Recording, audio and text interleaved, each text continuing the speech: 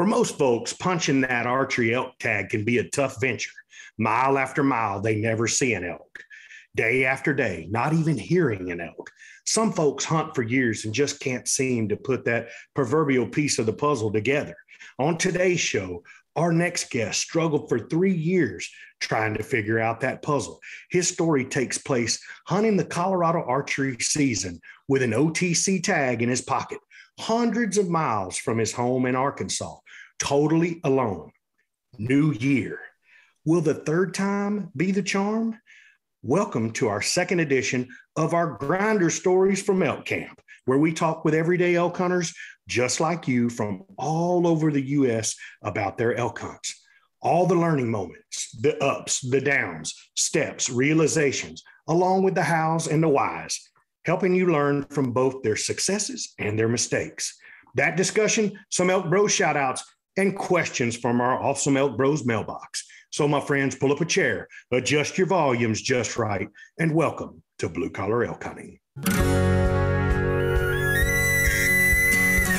Welcome to Blue Collar Elk Hunting, brought to you by ElkBros.com, with your host Gilbert Ornelas and elk hunting coach Joe Gilly. You want to hunt elk, and they live to hunt elk. Their goal is to share with you what they have learned grinding it out for over 35 seasons, doing what they love. So come on into camp and set a spell. Welcome to Blue Collar Elk Hunters.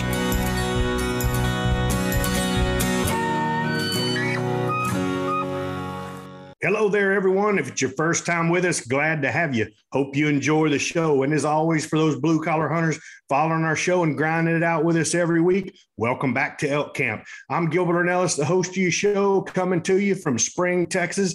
And that's right, we've got one of the leaders of the Venezuelan Mafia with us from Katy, Texas, Luis Gonzalez. And the other leader of the Venezuelan Mafia from the DFW area, Manano Grateron. That's right. We have our elk hunting coaches in the house tonight. We have the ninja, Leroy Chavez, and WWJGD. What would Joe Gillia do is in the house and joining us at Elk Camp today. Let's give a warm ElkBros welcome to tonight's guest. All the way from Springdale, Arkansas, the one, the only Mr. Stephan Richardson's in the house. Welcome, brother. Thank you. What's going on, brother Stephan? Man, I like that title for Manano. He can be the other leader. I like it. I like it. That's perfect. I love it. The other. I'm just going to say we've got the mafia in the house, and I'm not going to go names anymore. These guys get so butthurt if you do it the wrong way. Yes. Yes. Listen, Manano, yes. Stephan, all right, you hear it going on, man. Okay. He's heard it as the show was being introduced to him. He heard it too. So, Stephan, who's the leader of the mafia, man? I've always heard it said that if you're that good, you don't have to tell anybody, just the silent assassin getting it done. I think I'm going to have to go with Manuel Grateron. Oh, my Lord. I like this guy. I like this guy. Look, he toasted you, Stephan. I'm out. I'm not wasting an hour and a half here. I'm out, man. Good luck with your elk hunting, Stephan. Luis is out. Yeah, that's right. Just go for it, man. That's awesome. See you later. I do shoot heavy arrows, Luis. Yeah, there you go. Yeah, sure. Oh, you're dragging him back in now, Stephan. Sure. I promise. Sure. Well, and we haven't had Luis with us now for 1, 2 weeks. I mean, he's been shanking on us, man. So I was about to shank on you tonight, and I wish I would have now.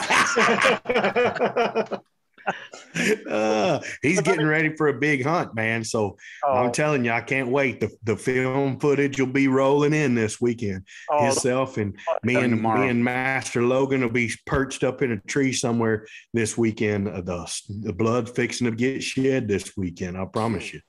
And I gotta say, man, after Luis, dude, if there's any reason to not be here, it was the awesome hunt you had with your family. Oh my gosh. Last week was just phenomenal. I mean, the photos, the time, the smiles, to see all 3 of your girls, man, in camo out there and getting it done. And it was just, man, just awesome. That was just awesome. It was priceless, brother. It was priceless. And Luis, I know, I stayed in contact with him through some really tough opposition too. I mean, he got it done. He stayed after it. He didn't get spun out. I'm super proud of my brother taking on the responsibility of having every one of his youngsters with him, plus his wife. I've been there, done that. I know that type of pressure that you're under, because you want everybody to have a great time. You want the girls to be successful. You want the hunt to be successful. But more importantly, we get lost in that a lot of times, and we lose the fact that, man,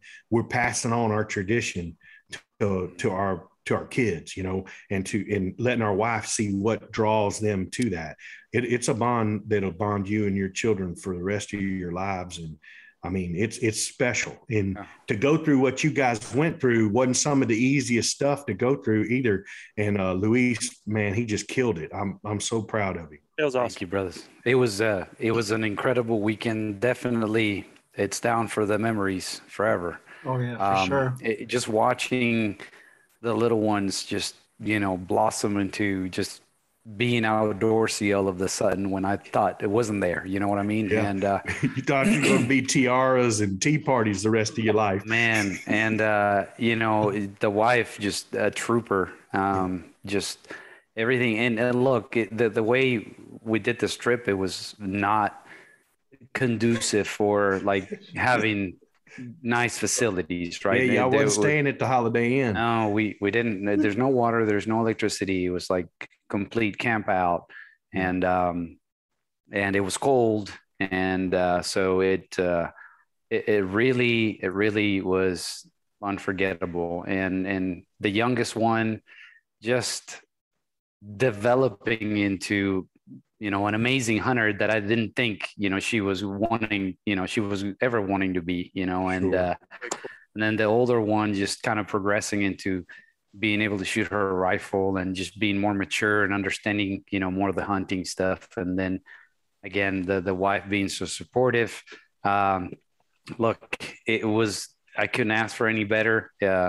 We had some ups and downs. Yeah. That's hunting. Especially when you do it with archery. But like, if you think of the weekend and think, man, 8 animals were shot, and 6 were recovered. Yeah. That's pretty amazing. And that's only in 2 days of hunting. So, unbelievable. I'm so blessed, and I'm thankful. And a lot of lessons in all of that, man. Oh man, huge. For sure. And I know about the pressure that you're talking about, and I know about the deal with the children. I know about them complaining about facilities. I mean, I've had to deal with you guys for the last few years. Yeah, I knew it was coming. Boy, there was this hook. When he starts all serious like that, I know. Yeah, I knew it. Hey, no doubt. I'll give Joe his due. He's babysat us for many years. He has my fat ass, I promise you. So at the end of the day, he's taken care of me for a long time. So and look, there were times that I had to kind of separate myself from the family, because I was like so frustrated with these 2 animals I couldn't find, right? And you know, between my brothers Manano and Gilbert, just you know, they had the right words to kind of keep me at it, and you know, pull through. But I told you when I seen your arrow from your deer, I'm like, that deer's dead, dude. Yeah. You know, he ain't far. If he's 150 yards, he's too far. Oh, right? You were absolutely right. He was 60 yards from where I shot. Yeah. That tall grass makes it tough, man. It's super hard, man. Very. That's why I tell a lot of people, man, if you can get a dog trained up, they're your best friend when you're hunting. Awesome. Yeah. Absolutely, man. So let's welcome our Razorback, man. We've got a guy that you know, we got a Woo Pig Suey. Yeah. Oh Lord.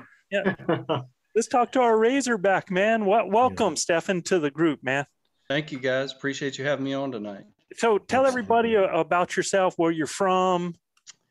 My name is Stephan Richardson. Live in Springdale, Arkansas. I'm a husband of 21 and a half years. Oh, got 5 beautiful kids. 5? No TV? 5 grandkids. Yeah. During COVID?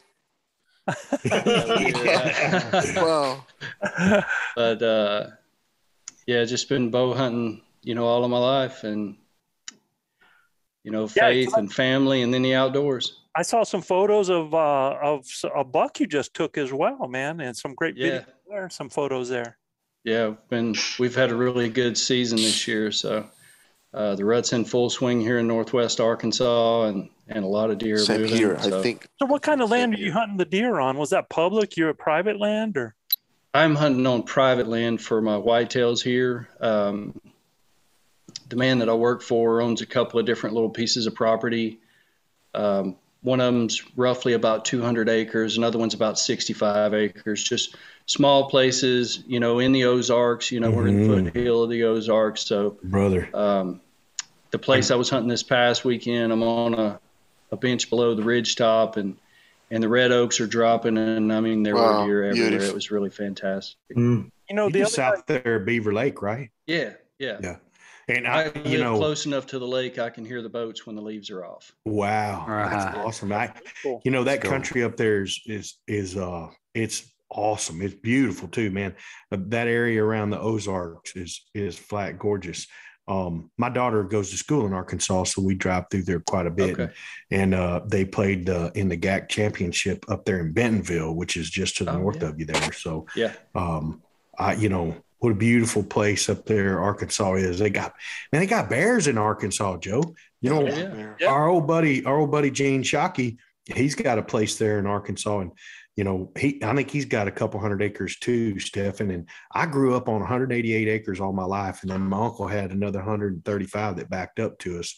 So we hunted small parcels of land my whole life, and we killed 10 or 12 deer off that place every year, down here in Texas. So I know what hunting small places is all about. And look, man, it can be really good too. Yeah, they can be. So you're a whitetail killer, but how long have you been, and we're not going to give away any of the story until we tell it, but how many years? I mean, we kind of gave it away in the intro, but you've been hunting elk for how long?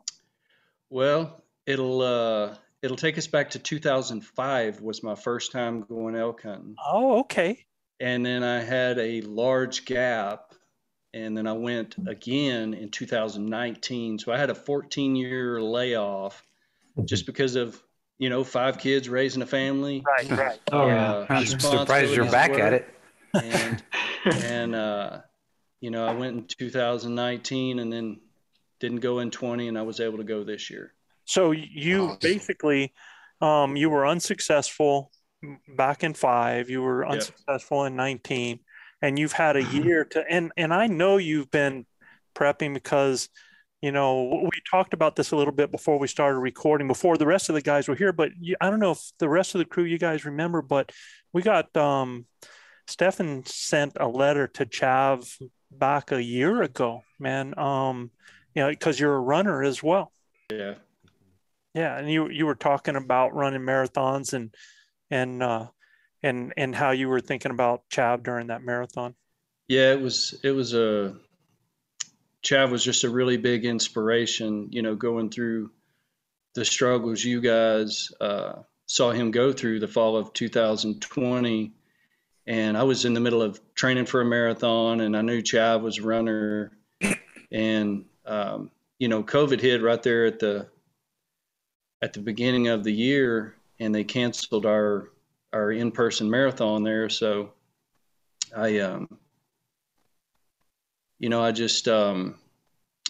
we had a choice whether we could run it virtually at home or whatever, so I was going to run the marathon, and it was just pretty cool because I couldn't get Chav out of my head for the struggle that he was going to go through and face to try to get back on the mountain with his brothers. So the morning, whenever I got out to the trail where I run, I just I said a little prayer for Chav, and I took off. And at every mile that clicked off on my marathon, I would think of Chav and say a quick prayer for him, and just thank the Lord for my health, for being able to be out there.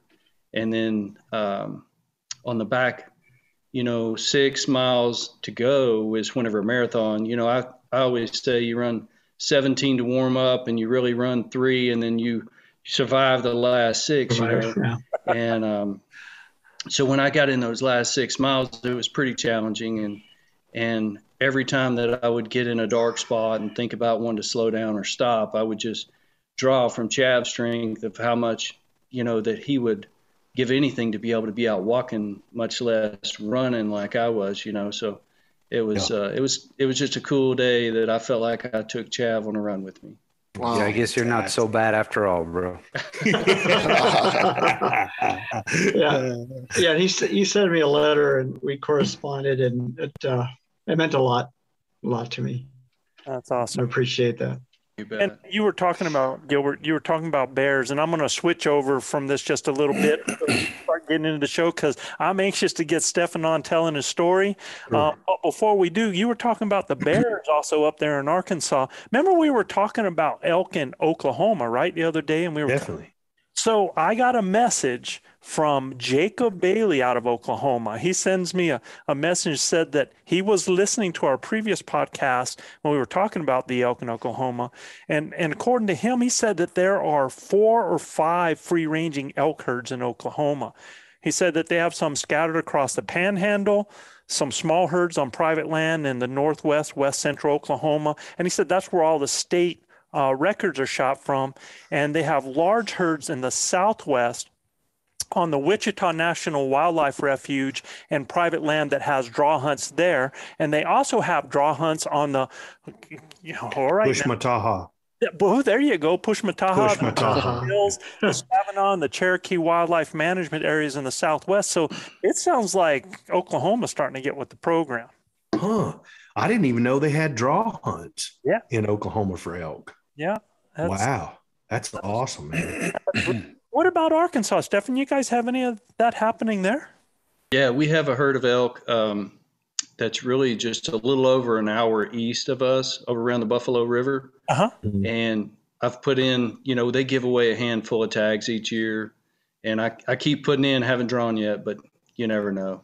So let me tell you something, man. There's here in New Mexico, there's a big conversation going on about tags and drawing. And we're going to actually, guys, we're going to hit a show on this because it's got me worked up a little bit and in ways that most people might not even think, man. But, it's, anyway, we'll get to that part. But, what I want people to realize is here in New Mexico, elk were extinct. I mean, they were gone.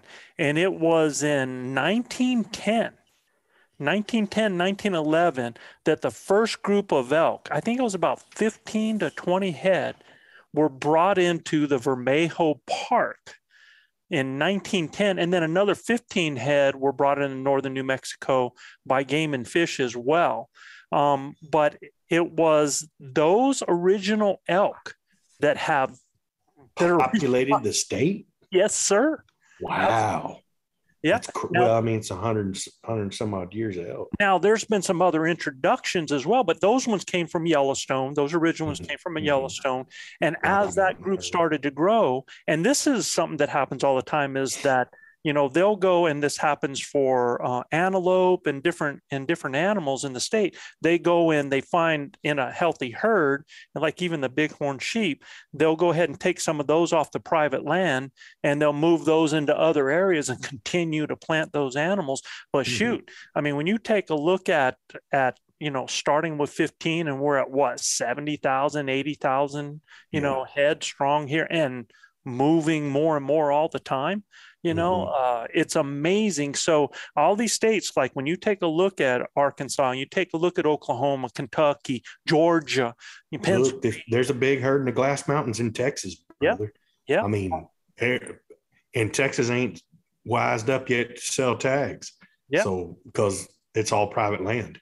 Yep, absolutely, man. So it's growing. These critters are spreading more and more. And with, that's why people need to support things, from like the Rocky Mountain Elk Federation. We got to find ways to as well. There's got to be other outlets as well to, we talk about, everybody's always talking about the problems with more people hunting. We need more people hunting. But as the pie starts to get smaller, we need to increase the size of the pie, man. We need to find more country. And a lot of times that means taking a look at some of these private parcels that are up for sale and finding ways of getting that land, like what the Rocky Mountain Elk Federation. But we got to even get more happening like that. Yeah. Get those so that we get more and more access to land that's either landlocked or opens up new areas or gives people a chance to get in places, man. The more we do that, the better it's going to be for all of us as outdoorsmen and for those animals as well. So there's my little soapbox for tonight, man. So, no, I'm with you, Joe. As much as we can do for our conservation and opening the areas up, that's definitely what we need to do. I mean, we've already been in the highest population of elk hunters that there was. So, I mean, we know. I mean, there are obstacles to that, and there are also really good things about that as well. So, absolutely, man. So, why don't you get us right, bro? You betcha, guys. You know what time it is. It's time for the ElkBros shout-outs. If you're new to our show, this is shout out to a few cities with the most listeners topping our charts this week, Joe. Yeah. And what I'm going to do, man, we haven't done this in a while. And I just looked at this, guys, man, and you know, we have the top all-time list, and I'm kind of excited how some of this is going and changing. Again, man, we're getting ready to bump 9,000 listening cities, which is so exciting. 9,000. Wow. Thank you to our listeners. Please, thank you. Yeah, man. And I want to give you that top all-time list, man. And this is top 10. In 10th place right now, Atlanta, Georgia. So we got Atlanta, Georgia house in the top 10, man. Wow. In 9th, South Salt Lake, Utah. In fact, Utah is in the top 10 twice, man, up here as well. So is it, and I bet you could probably guess what other state is probably here twice, but let's see how it goes. Now, in the 7th spot, and coming out of nowhere, and they weren't even in the top 10 here in a long time, and they are right on 7th place. They're getting ready to bump that. This is 10, 9, 8th place right now, getting ready to get into that 7th place spot is our 505, man, Albuquerque, New Mexico. So I'm really cool. excited. Yeah, that's way cool, man. The hometown folks are listening. In the 7th spot with Albuquerque on the rear end, Salt Lake City, Utah. In the 6th position is Portland, Oregon. And then taking that 5th and the 4th, first we have Seattle, Washington in the 5th position, Lake Stevens, Washington in the 4th position. And this is something that has always surprised me, and it just really excites me that our 3rd place position is Chicago, Illinois. Wow, Joe, the Windy City shows up in the top 3. Yeah. And they've actually been up there in that top 5, man, for a while. They've been actually battling back and forth with Lake Stevens there. And, you know, in the top 2 positions, man, we've got one from Colorado, one from Texas. We got both of them are big D's, man. And listen, it is a neck to neck battle right now for that top position. And currently the runner up in there is Denver, Colorado, right? Yeah, buddy. So still the top listening city of all time right now is Dallas, Texas right now. Away, Big D. Yeah, zero listens from Manano on that one, because we know he don't listen to the podcast. I don't need to listen because I'm in the podcast. I'm in the podcast. Oh, and Joe, we got some countries down there too listed. Yes, sir. Let's go international, man. Yeah, man. This was pretty cool too. In the top 10 positions, in 10th position, we have the United Arab Emirates. UAE. Wow. United. 9th position, Japan. Wow. 8th position, Afghanistan. Man, that's got to be from some of our armed forces over there. Absolutely. I believe so, man. Thank you guys for your service. Absolutely. In 7th position, we have the Virgin Islands. In 5th position, Germany.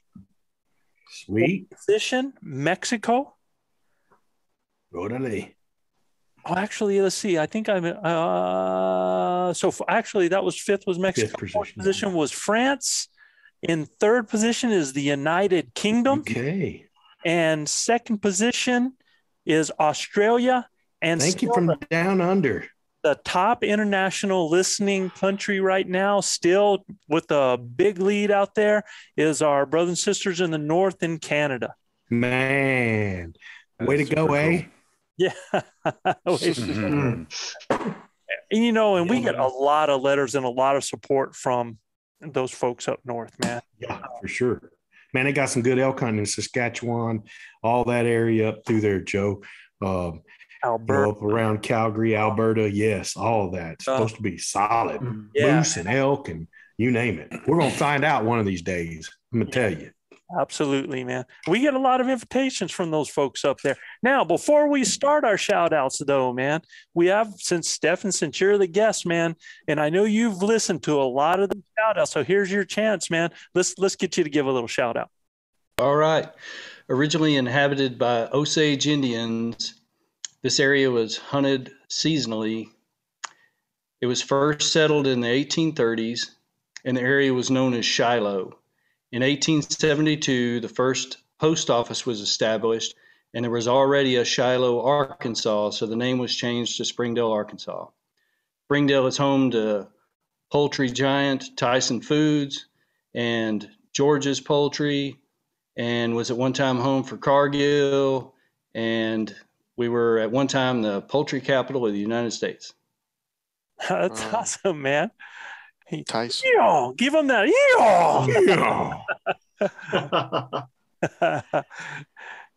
So, man, you were Shiloh. It was Shiloh before, huh? Before Springdale. Mm-hmm. Yeah. Yep. Oh, that's awesome, man. Springdale. Like Shiloh. What do you do for a living, Stephan? I am the director of transportation for a refrigerated trucking company. Okay, cool. Awesome. So, Y'all haul a bunch of them chickens? Absolutely. I figured There that. you go. Yes, sir. Chav, you're up, man. Okay, this city is located south of the North Canadian River at the intersection of State Highways 51 and 58. It derived its name from Cantonment, a nearby military post that was established in 1878. The United States Army Corps of Engineers created a lake here in 1848 to control flooding.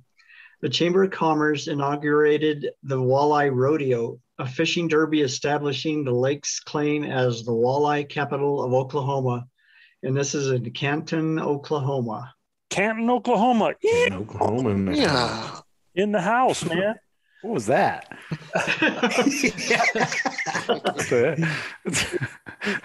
Did we have one of our native Your mules? cat join us? yawning or something like that. That was a cow call. Yeah. I don't know about That was a that. meow call. Meow. Got it, Stephan, man. I had to look that word up, cantonment, because I wonder what that was there. And what I learned is that you have military bases where strictly only military live on that, and you have cantonment where it's a mix of regular citizens and military. First military, yep. Yeah, pretty cool. Okay. Next up, this was the first community in California to have a name that was not Spanish or Native American origin. Home to California's oldest university, the University of the Pacific. The average temperature is 75.5 degrees and it has over 1,000 waterways, Wow. which makes a boaters and fisherman paradise. It is centrally located and has a diverse international population. No matter the cuisine, you'll find it here. Annual events include a Cinco de Mayo festival and Cambodian New Year celebration, and a Greek food festival. This is going to Stockton, California. Stockton, California in the house. Cali. Yes, sir. Cali shows up. Home of one of the baddest men on the planet and my favorite MMA fighter, none other than Nate Diaz.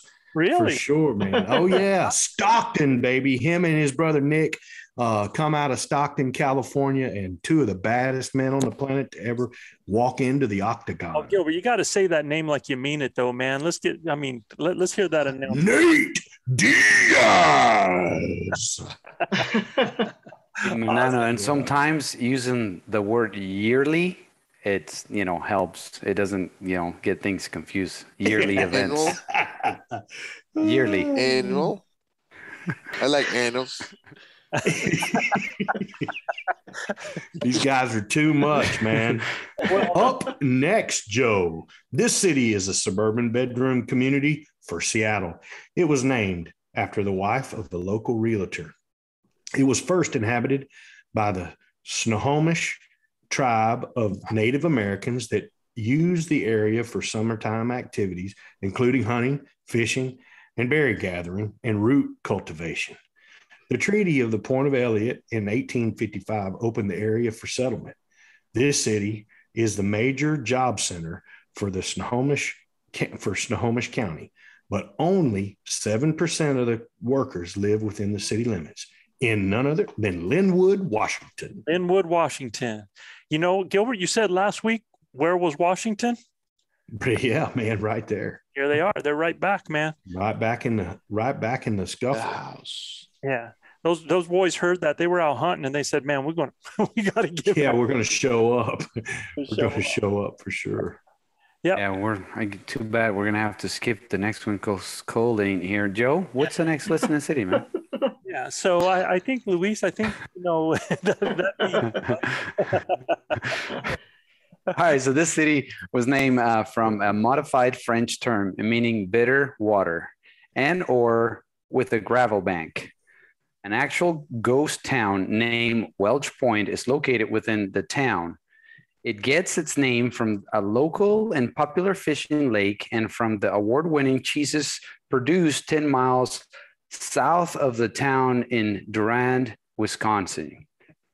The cheeses, Parmesan, Asiago, and Romano, are U.S. national cheese champions and are renowned worldwide. Let me see if this one comes out right, man. And none other than Ogal, Wisconsin. Ogal. I'm not even attempting, man. Ogal. Has anybody heard this city before? Yeah, I've heard of it, but I ain't never been there, Joe. Is that how shocking? Yeah, I believe it is. Ogal. Ogai? Ogai? Ogal. Oh, wow, man. That's awesome. Yeah, and, you figure if it's Wisconsin, it's got to have cheese happening, right? That's right. No, it has plenty of it. Cheese champions, man. And you know what, man? We had Cole's name in for that because, I mean, we didn't know who. Sure. Whatever. You know whatever. That's funny, dude. Another reason why I shouldn't have attended tonight's show. You might have needed a manicure, I mean. Yeah.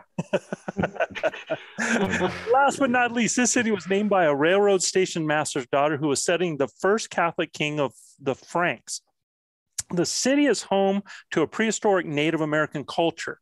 In 2006, one of the largest cheese producing plants, the Southwest Cheese Company, was completed here. It is the largest cheddar cheese producer in North America. This top listening city is also home to the Cannon Air Force Base and its stealth fighter jets. In its early days, the local Norman Petty music studio was the actual studio where Buddy Holly recorded. And, you hear all this cheese stuff. Everybody's like, well, we back to Wisconsin. No, y'all, man, this is Clovis, New Mexico in the house.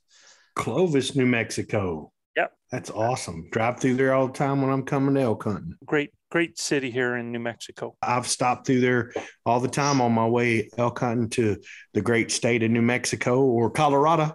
And usually I stop in there and get some fuel and fuel up in Clovis. And I know I'm not too dang far from where Joe lives to lay my head down, go to the Ornella suite there at Joe's house. So it's awesome. And before we get to Stephan's story, I want to just give him a little shout out too, because when he sent a letter with his story and put all the information, got that to us, he also added something down on the bottom. I don't know if you remember, but you said that, man, we ought to create some kind of T-shirt or something like that. What was that? Yeah, the 10% club. Right. That's what everybody talks about. Only 10% of elk hunters get to come out heavy, so and I think that's a big number. 10% club. Yeah, I think that's a big number too. Oh, check that out. Bud. So that is awesome. Dude, I like how that one has that little cutout of the tag, man. Yeah. Yeah, I like it too. Yeah, so it's awesome. And, you know, Stephan gave us that idea, man. This came from our listeners. Guys, what you're seeing here, this is our t-shirt. It is now in production. It'll be out here in a couple of weeks, ready for sale. Proud, man. Wear it loud and proud. It's a way to celebrate, you know, being part of that 10% club.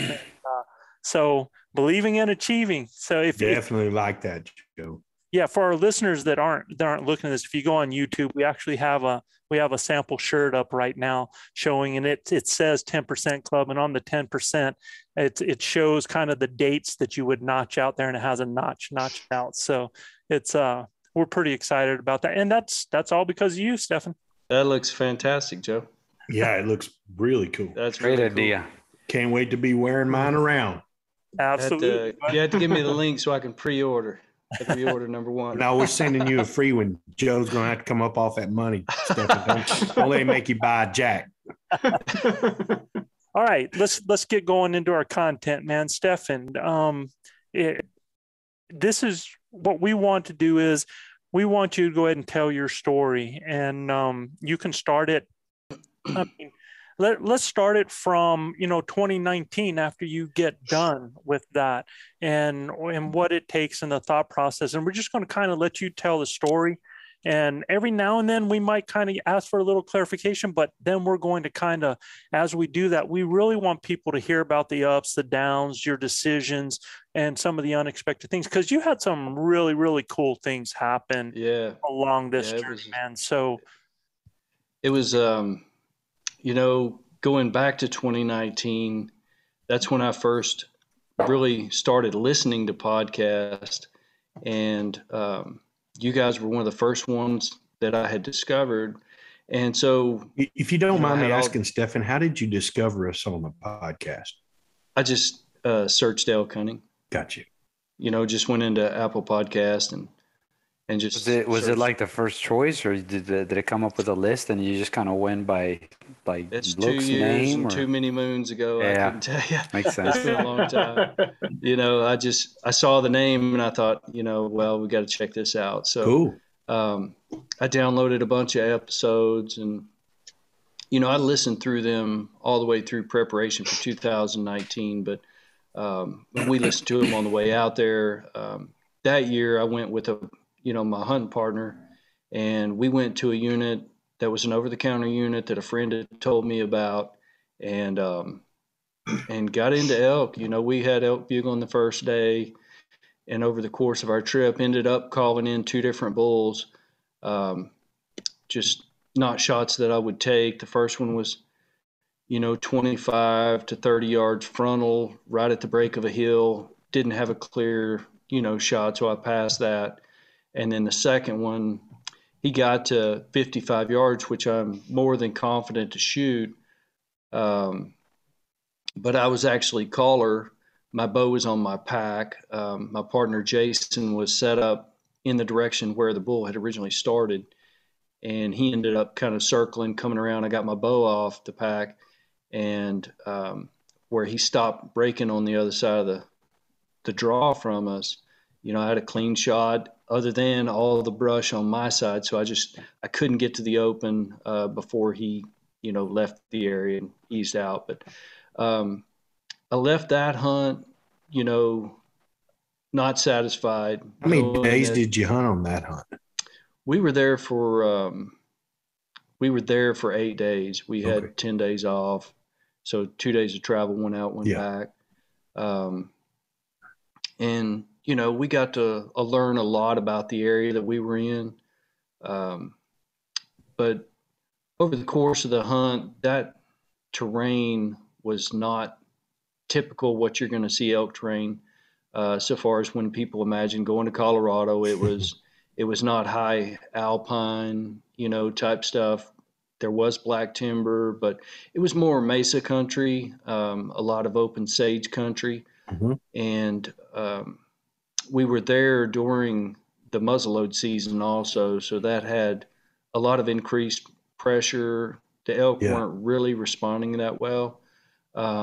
So I left that hunt knowing that the next time I went, I wanted to do things the way I wanted to do it. And that was, I've always dreamed of hunting in the backcountry with my camp on my back. When I went the first time, I hunted that type of country, but it was my first time ever elk hunting, first time in Colorado. And the guys I went with, nobody would, get off the, Beaten more than a trail. quarter mile, half mile off the trail, Yeah, that fear factor, right? Yeah. And I had, on that trip in 2005, I had my topo maps. I'd already done my scouting off my maps. And I called in 2 bulls the first day, one to come into 72 broadside, come across the park. And then he didn't come across the park. He came to the park. That's a lesson I learned from you guys. Yeah. He went back in the timber. Well, I realized I needed to get to the timber to call him. So as I start moving, they start bugling again. Here comes a bull, and don't get a shot, too much oak brush. You know the story. Yeah. No. So I left that hunt kind of with that longing. So, and it was 14 years after that longing, yeah, right? it was crazy. Yeah. Yeah. So leading up to this year, last fall, neither one of us could go last year. As winter came on, I had it in my mind that I wanted to go in 2021. And, I talked to my hunting partner about it. He was getting married this past summer, so it wasn't going to work for him. I talked to a couple other guys that couldn't go, and I just decided, you know what, if I wait till it's convenient, it's never going to be the right time to go. Mm-hmm. So I'm going to load up the truck and drive to Colorado alone, and I'm going to go hunt. And once I decided that I was going to do that, I really got all in on it. So, physical preparation, that started, but I knew that I had to really get mentally ready to go hunt alone. And why? And Why? just because, like you say, the fear factor, the unknown. I've never had a problem hunting alone. I hunt alone most of the time here, but that's not the same as being in the mountains. No doubt. So were you planning? Yeah, you're real close to civilization. There where right. you hunt locally.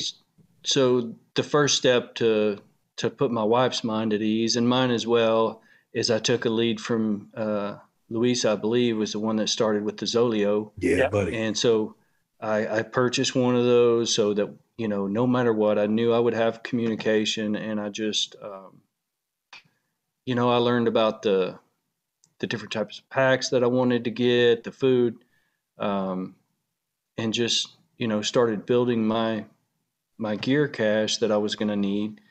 And so those worries are out of the way. My only real focus was wanting to give myself every opportunity I could to be successful when I went out there. I've always wanted to hunt this way. Now I'm going to hunt this way. So, I don't want to go hiking for 8 or 10 days in the woods. I want to go elk hunting, and I want to come out heavy. And so, I listen to you guys every week, no matter what. It just automatically downloads. I've got about a 45, 50-minute drive to work every day. So whenever you guys download, I'm always listening to you on the way to work. And so that was getting me an amount of knowledge. My wife is actually a teacher.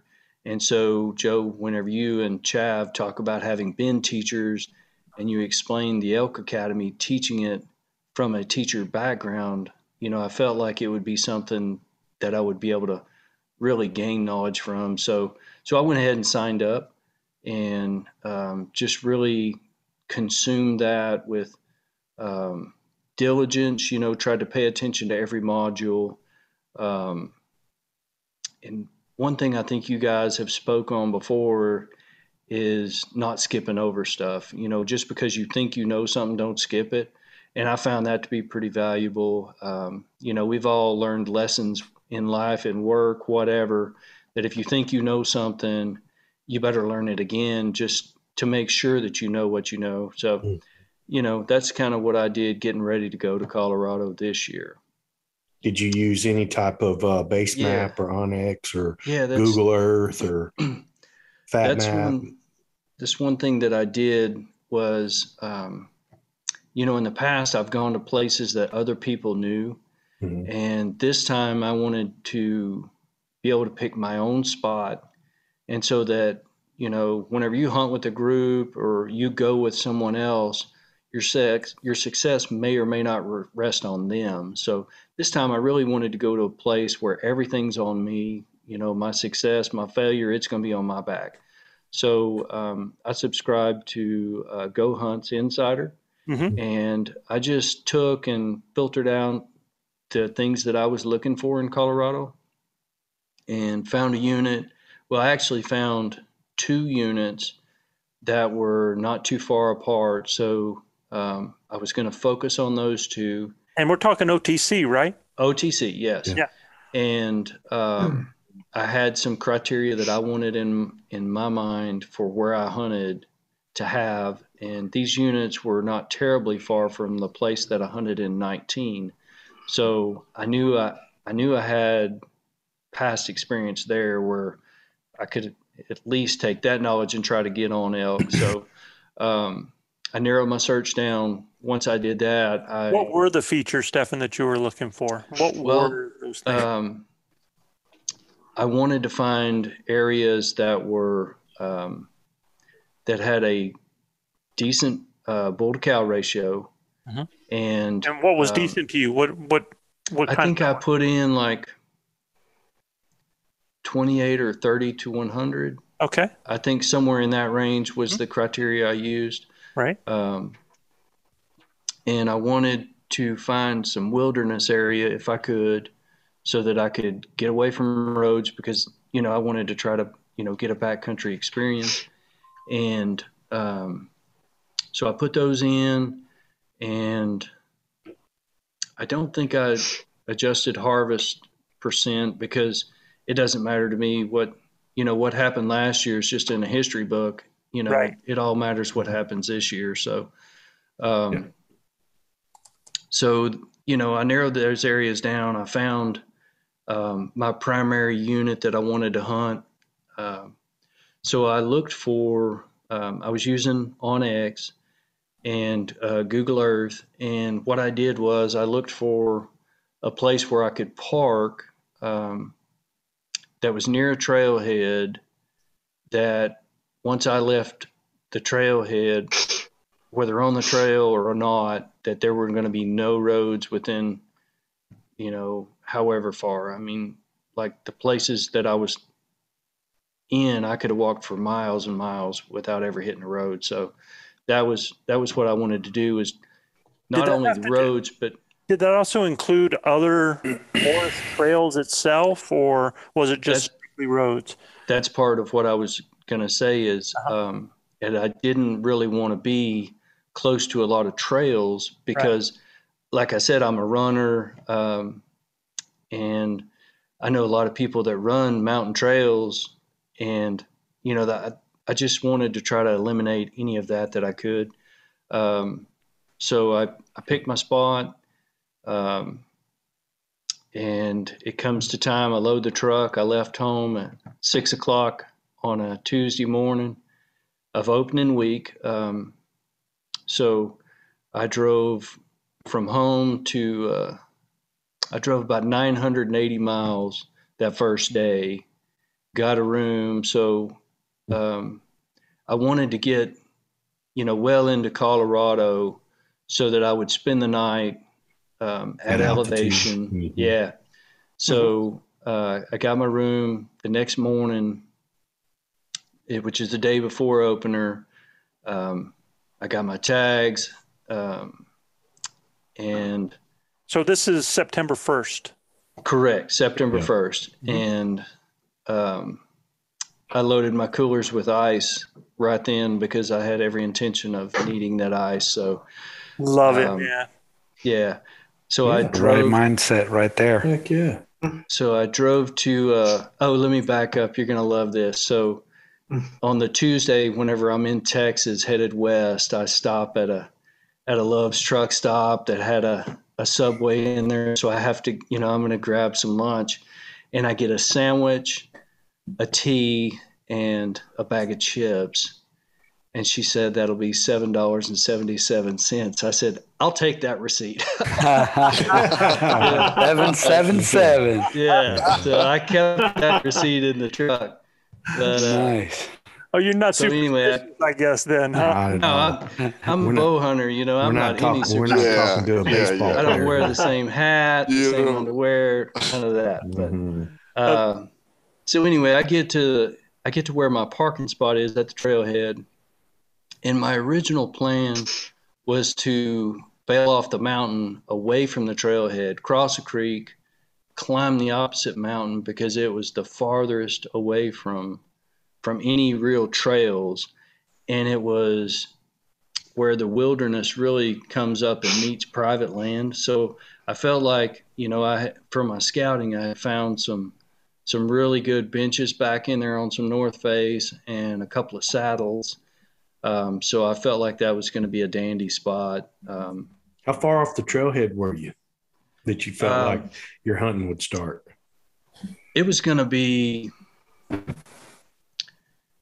realistically, by the time you cross the creek and get up the other side, it was going to be at least a mile off the road. Okay. So I don't and know what kind of elevation are you talking there, Stephan? I'm parked at 8,000. Okay. And so I was going to be hunting up to, between 10.5 and 11.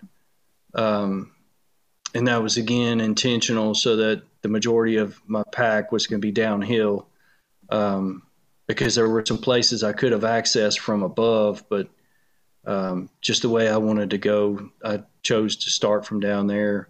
Do the work on the front end, right? Absolutely. Yes, sir. Yeah. Yep. So you're fresher then too. Yeah. So I get out of the truck, shoot my bow, everything's good, and I load my pack up, and as I get done loading the pack up, it starts raining. Just a pretty heavy drizzle, really. It's not pouring. So I got my pack fly out, I got my rain jacket on, and I had intended to take my other jacket in my pack with me, but I took it out. So I just have my rain jacket on. It's, it's not going to be super cold. I think where I was at, the highs was, in the mid to upper 50s, and low was going to be in the upper 30s. So I head off the mountain, find a little bit of sign going down. Well, by the time I get to the bottom, it's raining pretty good. But like I say, I've got a rain jacket on, no problem. Take the boots and socks off, wade the creek. That was pretty cool. It was knee deep and rushing, and you've got your pack on and your bow. And so I did have a trekking pole out to make sure I didn't bust it. And got across the creek. Lots of bear tracks in the bottom. That was really cool. It was really Stephan, just curiosity, how much did your pack weigh?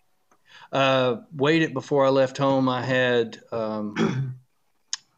loaded with 3 liters of water and 4 days and nights worth of food. I was packing 37 pounds. So I had it pretty light. Oh, wow. Not bad at all. No. Yeah, because I think my pack weighs that every day. One afternoon. I think Luis is just a small part of his pack weighs 30 something. Yeah. I'm just hearing a guy. I'm just hearing a guy as anal as me weighing a pack and taking all the precautions. That's all I'm hearing. Yeah. His quiver weighs 37 pounds. Yeah. Stephan, what size fellow are you? Packing. How tall are you? I'm about 5'11". Okay. I weigh right at about 180. I knew I hated him. I got a leg that weighs that much, Stephan. Yeah.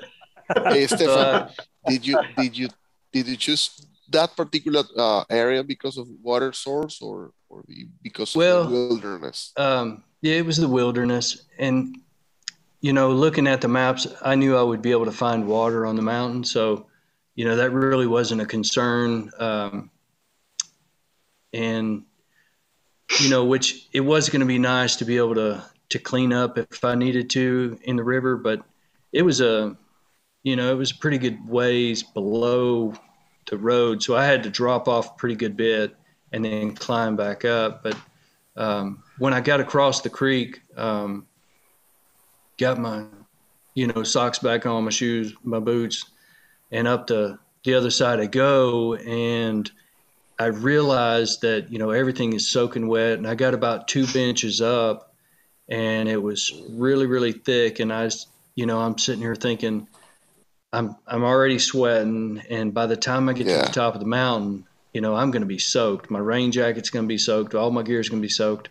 I don't have extra pants. I did have an extra shirt in my pack, but, I was just thinking there's no need. The night before season opens, there's no need in getting up here and getting in a bind or getting cold. So I just decided to backtrack to the truck and just pitch my camp at the truck that, my little tent there that night, and that I would hunt the opposite direction open in the morning. With the brush so thick, everything's on you. So, I just didn't want to spend, 4 or 5 days up there, soaking wet. That's a good decision, man. I mean, for real. Yeah, you think about that. I mean, things can go south real quick. That's why it's so important to have great rain gear, man. Yeah.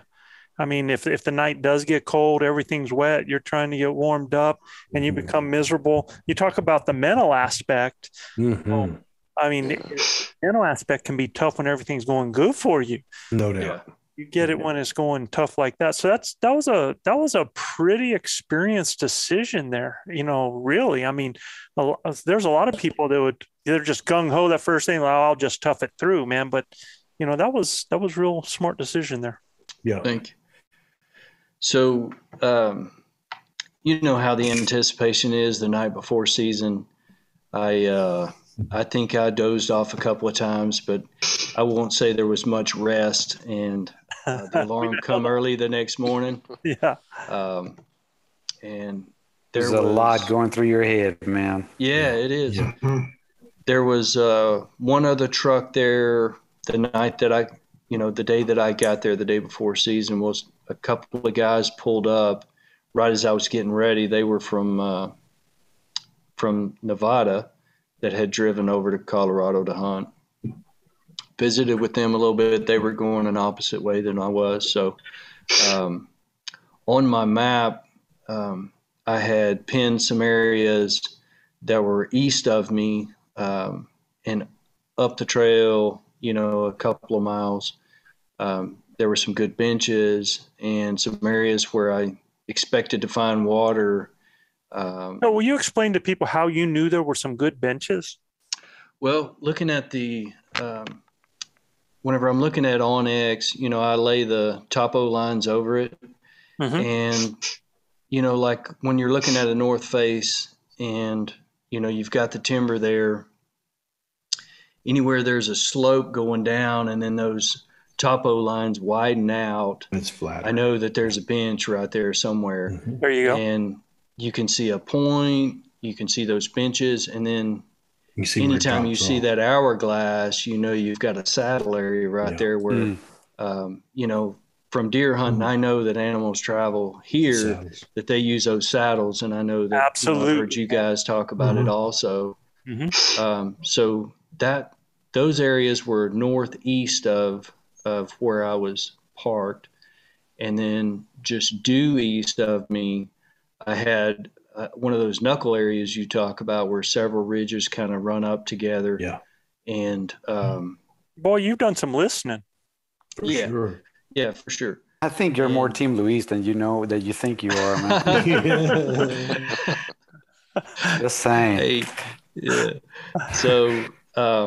So I start up the trail, and I'm just really going slow and methodical, really trying to see what's in the timber. I'm trying to look for sign on the ground. I'm looking for rubs.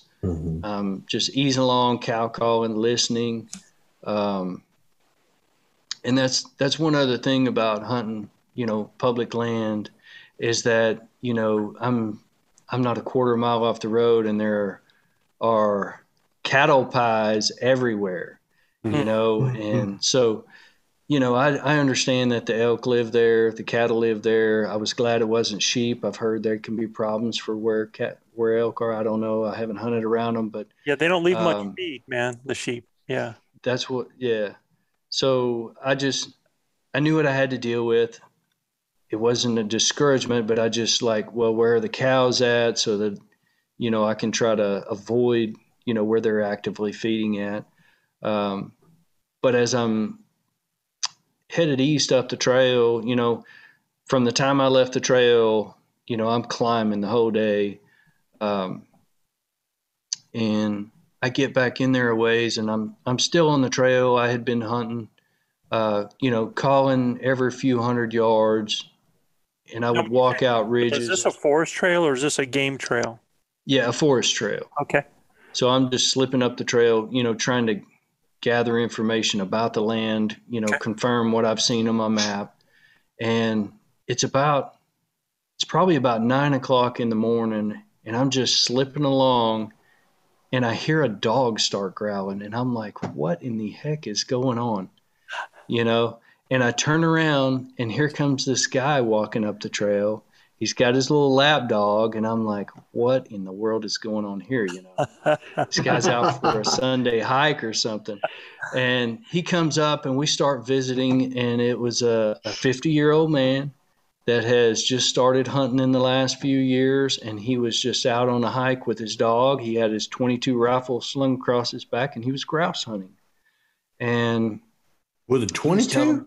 Yeah, .22 rifle. I'll be darned. So he says his dog flushes them, and, you know, the grouse just fly up in a tree, and he pops them out with his .22.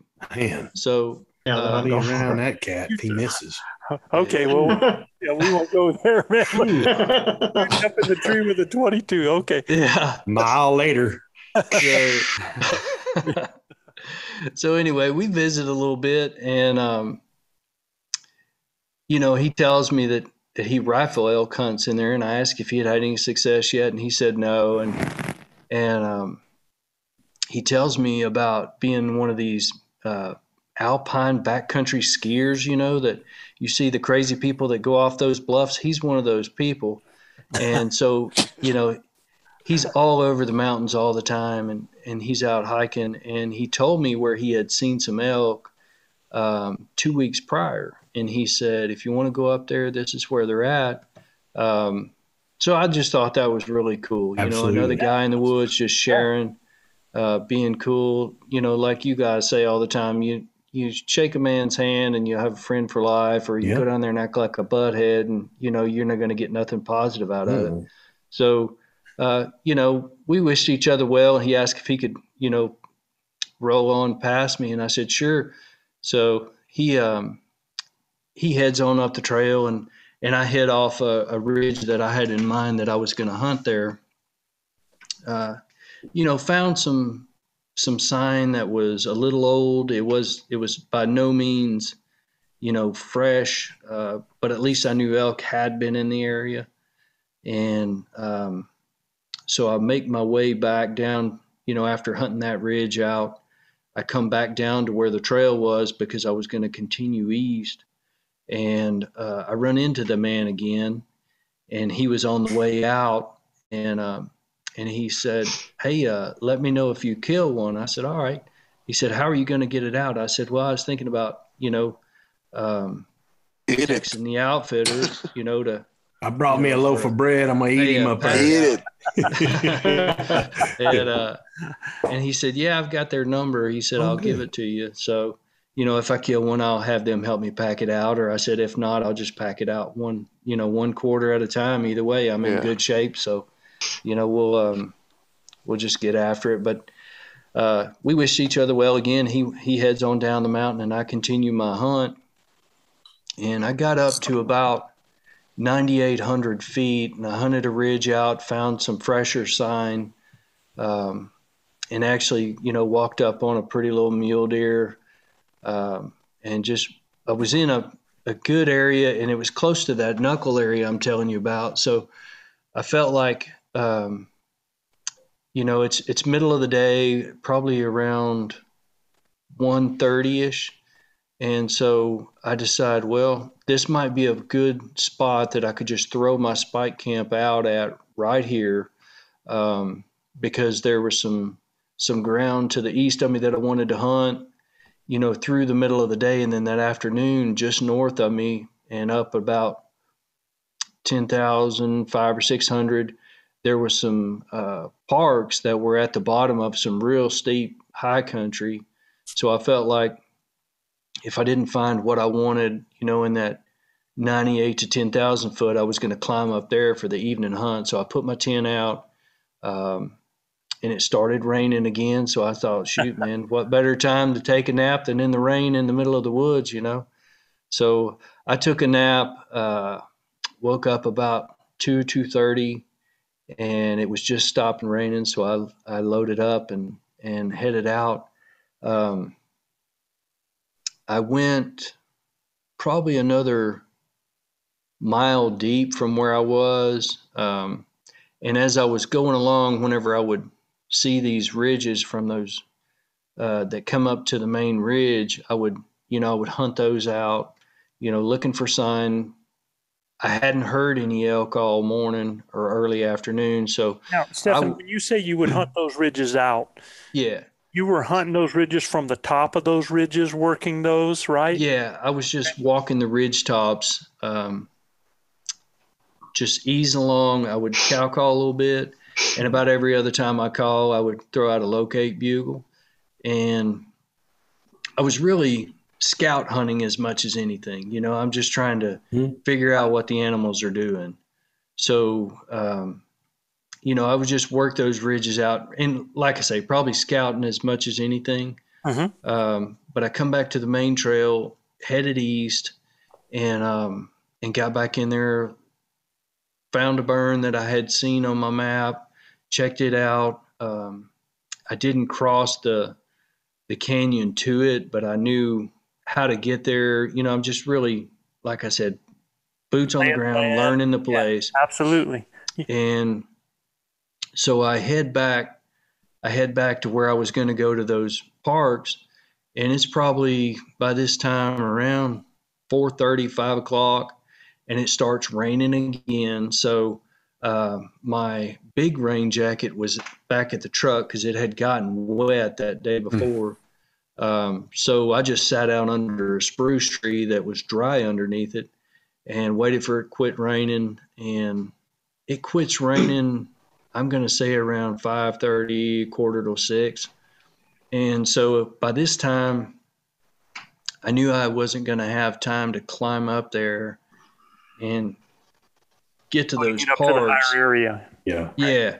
So what I had decided to do was, where I'm at currently was in some black timber, and there was an aspen draw that really came up that where I had walked around the mouth of this draw, and it leads, this draw runs way up the mountains, and it was just full of aspens, a lot of grass, and I had found a little bit of sign in there. So I just went back over there and was just looking, and where I set up at was, I'm about 40 yards. I'm kind of on the ridge top of where I'm at.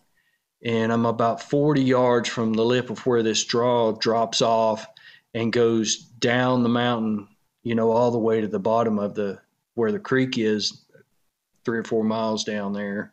And then it runs all the way up to the top, basically where, to the east of where those. So I want to kind of describe this area that you're talking about, because what I'm seeing it in my head, and it's almost what we call like a drainage bench. So, okay. And I'm always telling people, when you look at land and you can see what land looks elky, it's like when Gilbert goes to a lake, he can tell what sections look fishy, man, where fish are going to be. And you can look in those areas where you have drainages that come, and if it's multiple drainages, 2 of them coming with ridges, and they end up hitting something that's almost like a delta is the only way you could describe it, but it flattens out a little bit so that whatever drains off those hills end up, kind of in that area, making that moister, getting a little bit more grass in there. And the area that you're talking about is almost like, it's a lot like that, but it's a little different in that, it is a draw, but it kind of comes and it'll drop, it'll flatten out, and then it'll drop off hard. So it creates this beautiful, dark little grassy, there's good vegetation in there, but it's almost like a bench in a sense, right? Yeah. That's exactly what it was, Joe. Those are hot spots, man. It described what we hunted this year. Yeah. So what I did was I sat right up on the edge of the black timber to where it was really transitioning to the aspens. And the reason I chose that just goes back to the Elk Academy. In the academy, you'd hammered home the stop and scan. So the location I chose, the elk could come down the drainage and then come up to my bench that I'm on, or they could come up the drainage from the bottom and come up to the bench I'm on. And I'm 40 yards from the lip of it.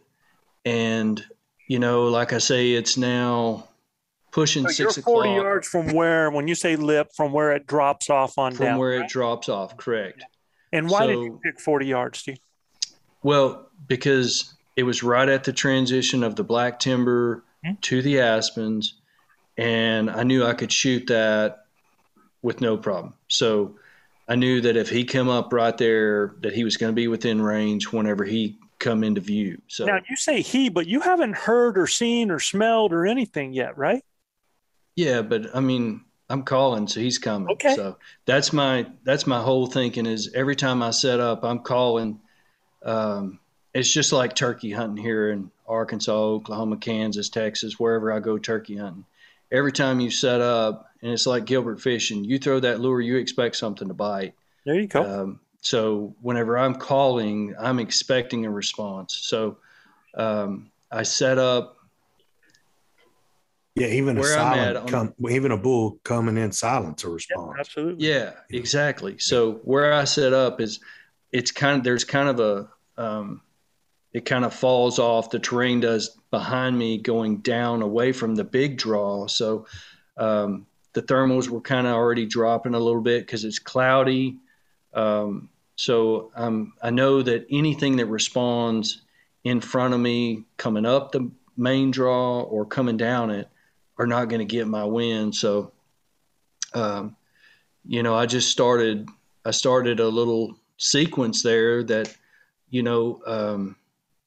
being a turkey hunter, I know that making sounds is one thing, but you have to say what you're wanting to communicate. That was the other thing I learned in the academy so much, is the scenario-based calling,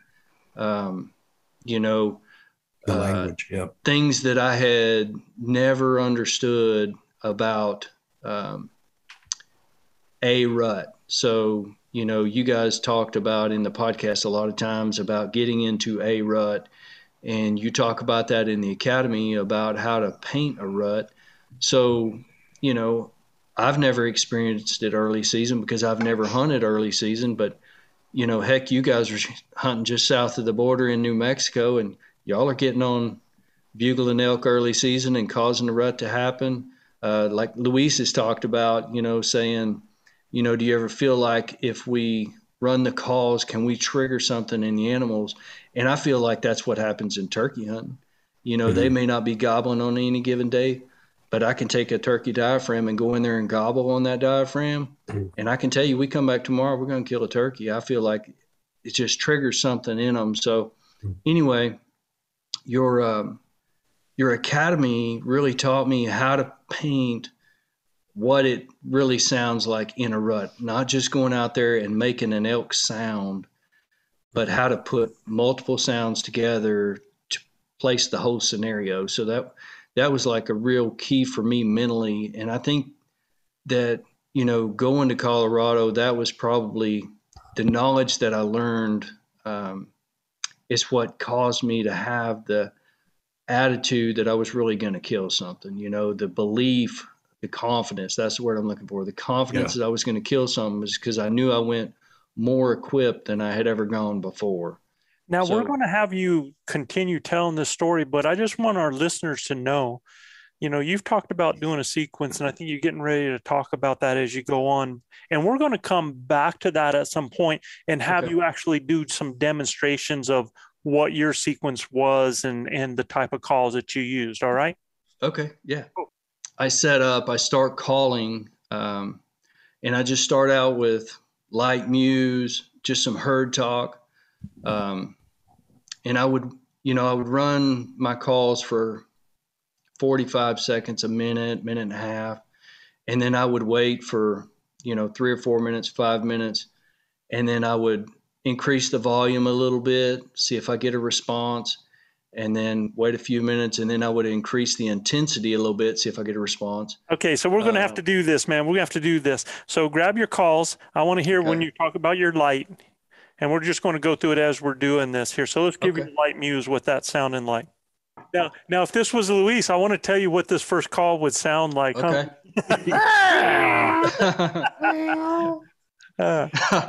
Like Manano over there.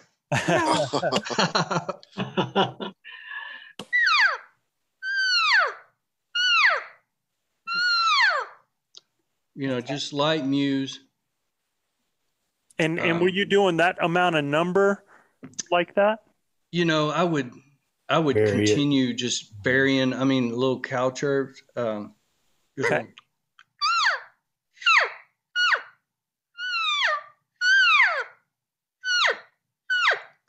I tried to vary the different sounds I was using, whenever I would run a series of calls out.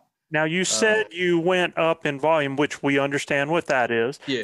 You're calling near to far, basically, right? Mm-hmm. You're doing a little softer, you're going farther. Then you said that you increased the intensity of it. Yes. So let's show that. What are you talking about? I just added a little bit of more emotion to the cow talk, just a little bit more pleading is.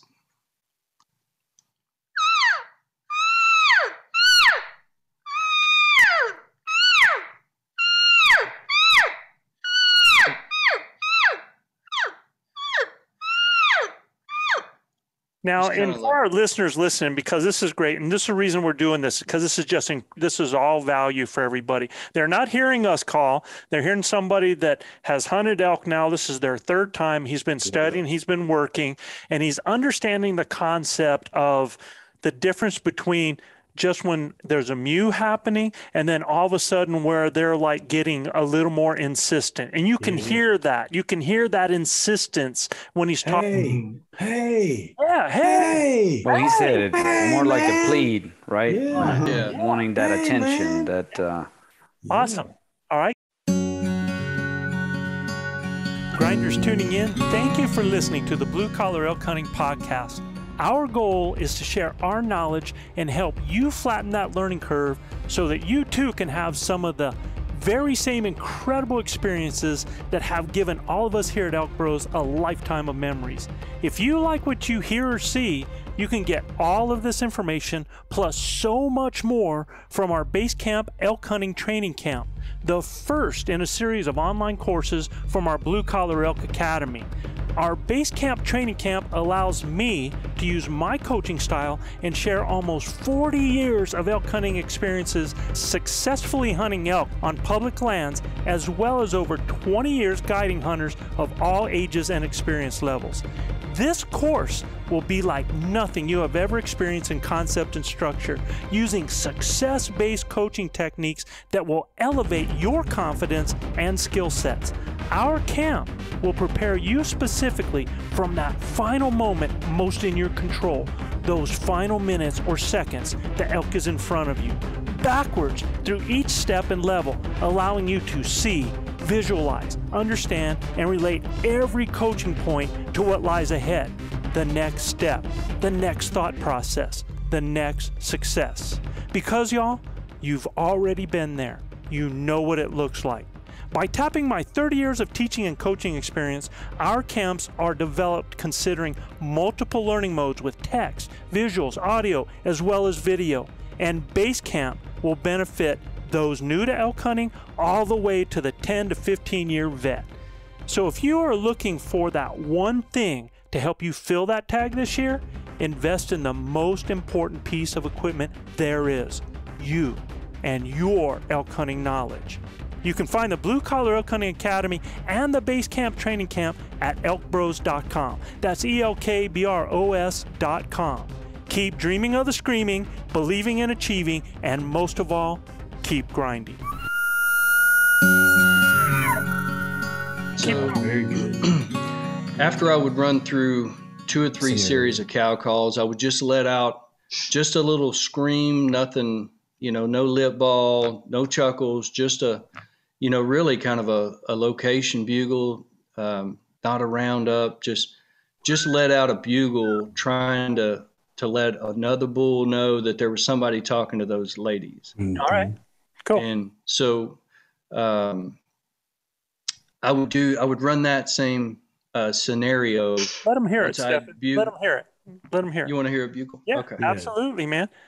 We're going to get our full money's worth for these folks.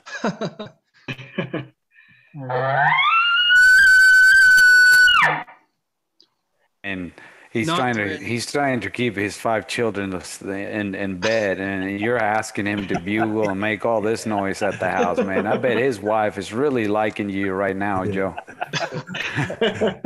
Oh, it's just Dad. Yeah, but you forget he's been practicing now for how many years? Oh yeah, now the kids absolutely. Are he drives everybody out. Yeah, when I practice when I drive to work, Yeah, I do that too. Yes. Yeah. But I'm waking everybody up in the neighborhood. I would just, once I bugled, I would usually follow that up pretty quick with some cow talk right behind that. Mm-hmm. And the first scenario I just bugled like that. The second time I ran it, I think I just bugled at the end on that one also. And then the third time I ran it, I really wanted to paint that a rut was happening. And that was one thing that I really learned off the podcast, Joe, that you've taught us about is about the realism of adding in those moans and pants. And I had never done that. And I just ran that whole scenario, started out light with cows, increased it, bugled, and then I went right back into some cows. And then after I did the cows again, I just started raking a tree. And I mean, it was kind of cool. I was raking the aspen that I'm standing beside, and then there was a fir tree right behind me, and I'm like just going crazy on it, beating it up. And as soon as I dropped my stick, I grabbed my grunt tube and started just some of those moans and pants. Uh-huh. And whenever I got done with that, I turned around, my bow is sitting in front of me with my arrow knocked.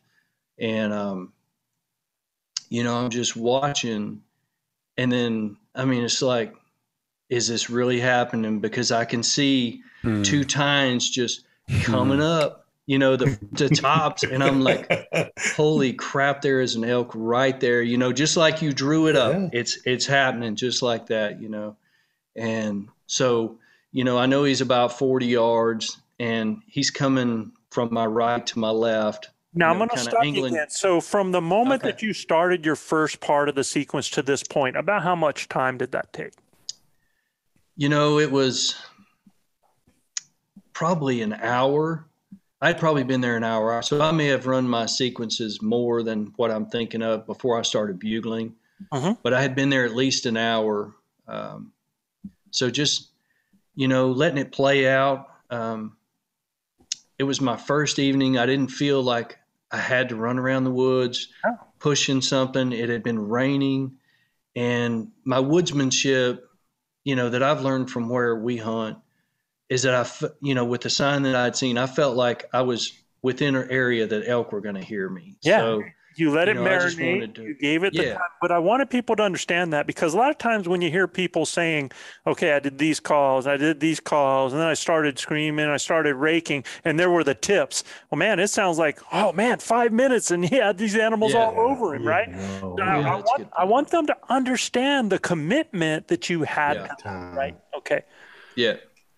So he's coming up, and as he's getting on the bench that I'm on, I immediately can tell he's legal. I see his, left front is huge. And so, I mean, rarely does it happen the way you dream it's going to happen, but he's walking from my right to my left. I look straight in front of me, and there are 3 huge fir trees that are like side by side, and right past them is wide open.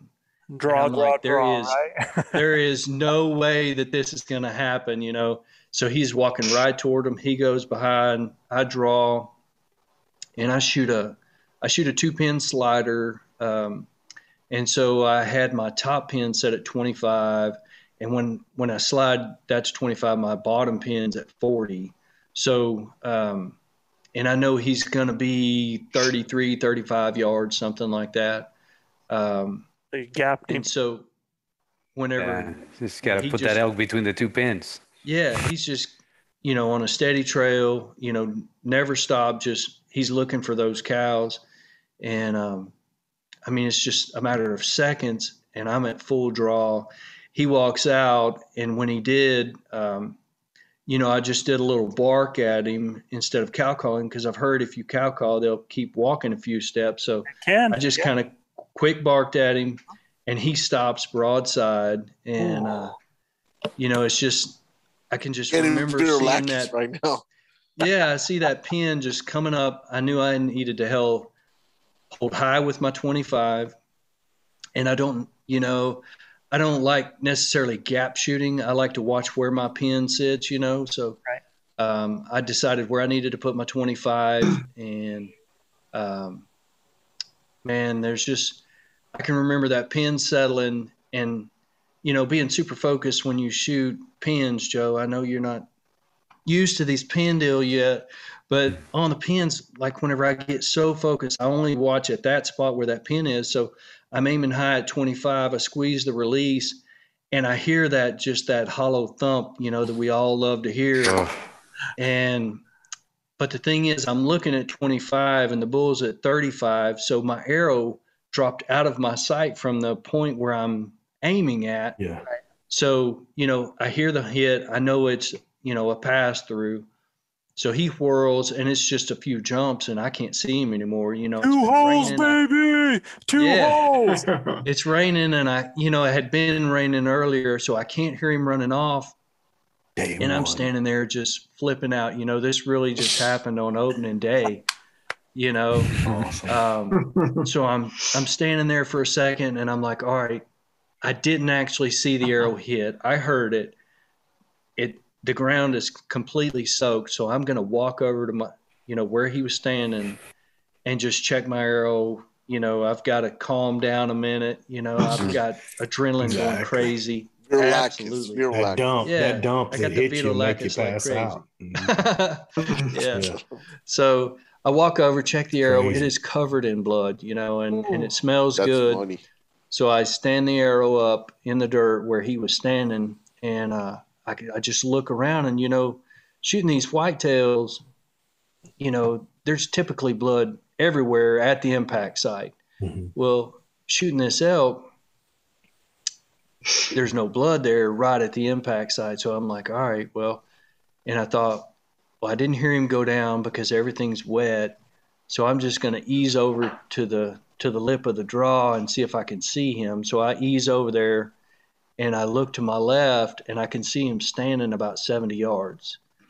And so I grab my rangefinder. I'm about to range him, and I can tell with the way he's doing his head that he's sick, and he turns and just walks up the hill a little bit. And about 2 steps, he gets behind some boulders, and I can't see him anymore.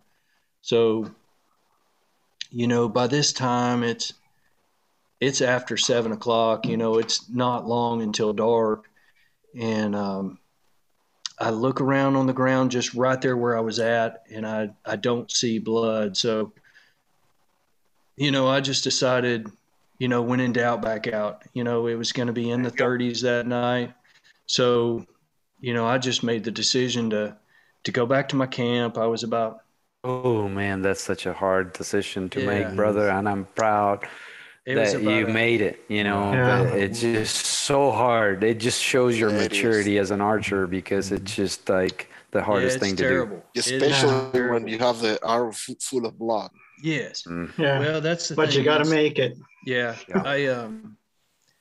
You know, I've done this a long time. You know, I killed my first deer with a bow when I was 16 years old, and and I've experienced the highs and the lows, just like we all have. So with my first elk, I didn't want to take any chance. I knew that if he was dead right on the other side of that boulder where I last seen him, that he would be fine in the morning. Yeah. Was it still like looking like it was going to continue to rain? Yeah, see, that was the thing. I didn't know how much more it was going to rain. It was overcast. But I at least had my 2 points. I had the point where I shot him, the point where I last saw him, and then when I walked over there, the point I saw him there and where he walked to. So I felt like, you know, with that information, and I was confident, you know, my pen was solid when I cut it loose. So I knew where the arrow hit, you know, with give or take just a little. So I just went to camp and I just said a prayer basically all night, you know. What was that night like, man? Yeah, it was terrible, man. Pretty pretentious, dude. Can't hardly sleep. In the mountains, and you just don't know, you know. Yeah. I mean, it's what was the time when you shot it? It was, you know, probably 6:50. You know, somewhere right there, right close to 7 o'clock. So there was still a bit of daylight, but you know, I did not want to get in there, you know, Luis, you mentioned something that I want everybody else to hear and to think about as well too, is that, you know, people are concerned a lot of times about bears and, you know, or something getting on the animal. Let me tell you that a good double lung hit gives you a whole lot better opportunity of an animal not getting on them than if you end up with a gut shot. Yeah. That really gets that scent out like that. Right. Yeah. And you get those juices. And I mean, it almost becomes like a dinner bell for some of those animals out there. But I had a bull from one of my hunters that, you know, the one that I talked about, I looked for 3 days. Yeah. And when I found that animal, not because it stayed in cool, because it was a double, you know, because of the way the shot was and the way it landed, not letting out a whole lot, that animal, basically nothing had touched it in 30 some hours, man. Wow. It was that cool there. And because it pretty much, you know, everything stayed within Deserved that. It. Yeah. So, yeah. So, I mean, the night sucks, you know, you're second guessing everything and, you know, you made a good shot and then you're like, man, how come he didn't fall? That's never good. You know, you're like, dadgummit. But you did the number one thing is always, you don't see him fall. You don't hear him gurgling and all that. It's just best, like you said, to back out. And look, I'm going to tell you right now, Chav and I put a shot on a bull one time and it was right at dark. I shot that bull. We heard him fall. We heard him gurgling and I still backed out and went to camp. You know, I mean, we went back 2 miles back to camp, right? We hiked back to camp, went and got the mafia and the boys. And I said, listen, you know, I'm pretty sure he's down. We heard him fall and crash, but I didn't want to get in there and push him either, you know? Yeah. So the only thing that would have made the right thing. Tougher for him though, man, is the rain is sometimes a concern. No doubt. Yeah. No doubt. And so it's a big concern. That's a tough call, man. But okay, so that's why I was asking about the weather. Yeah. Yeah. So you're back and you're trying to get a good night's sleep and Did you text your wife? What's that? Did you text your wife? Yes. Text any of your partners? Yeah. I text my wife and I text my hunting buddy. from the Zoleo. Sweet. Let him know I got one and was gonna have to track him up in the morning. So I made myself stay in camp, the next morning until it's full daylight. I mean, it was terrible, just sitting there waiting in the gray light. You're ready to go, but I didn't want to track him with a headlight. I wanted to wait till it was daylight. So had me some Mountain House breakfast and back up there I went. And I mean, it was just, I walked over to where my arrow was standing up and I looked at the ground again. There was still no blood there that wasn't there the night before. And I walked over to where I had been standing the night before, and I looked down the ridge and I looked down and there's blood right by my feet. I'm like, dadgum, I was standing right, basically right by it the night before, just didn't see it. Well, it gets harder in that low light. It gets harder in that low light. So especially for us boys that are up around 50. I've also found that sometimes even if it's daylight, but I find it easier tracking blood with a strong flashlight when it's darker, because for some reason that strong flashlight just it highlights the blood quicker and it just focuses your eyesight to one spot, like to the spot where you're aiming. So I don't know. I really like, even during the day, if I'm tracking an animal, I'll bring my flashlight because it's just bright enough to where it just helps you, especially if there's like a little shadow, or if the sun is high and something like that. It really helps. But yeah, I'm sorry, brother. I just wanted to share that. That's a good point, though. So, I had the last point of reference. So I followed the blood to where my last point of reference that I had saw him. And it was, a decent blood trail, both sides. So you went to behind the rocks where you lost him, right? Yeah. That's where you found the blood trail right there. No, it was right by 15 where were you yards standing? 70 yards. Yeah. Was there a lot of blood where you lost him right behind those rocks when you got there? Yeah. So, so he had gone parallel across the draw, and then turned up, back up, kind of the bench that I was on, but going across the hill, north of me. So pretty good blood up through there. Then once he gets on the bench that had been above me, it kind of started getting sporadic. So I pulled out my flagging tape and I just started, hanging a piece of tape at every spot that I found blood, and went, 15, 20 yards like that. And then kind of lost blood. And so I kind of had a feeling I knew where he was going. So I walked that out, just 20 or 30, 40 yards, just looking, trying to find that next spot of blood. Didn't find it. The antlers. Yeah.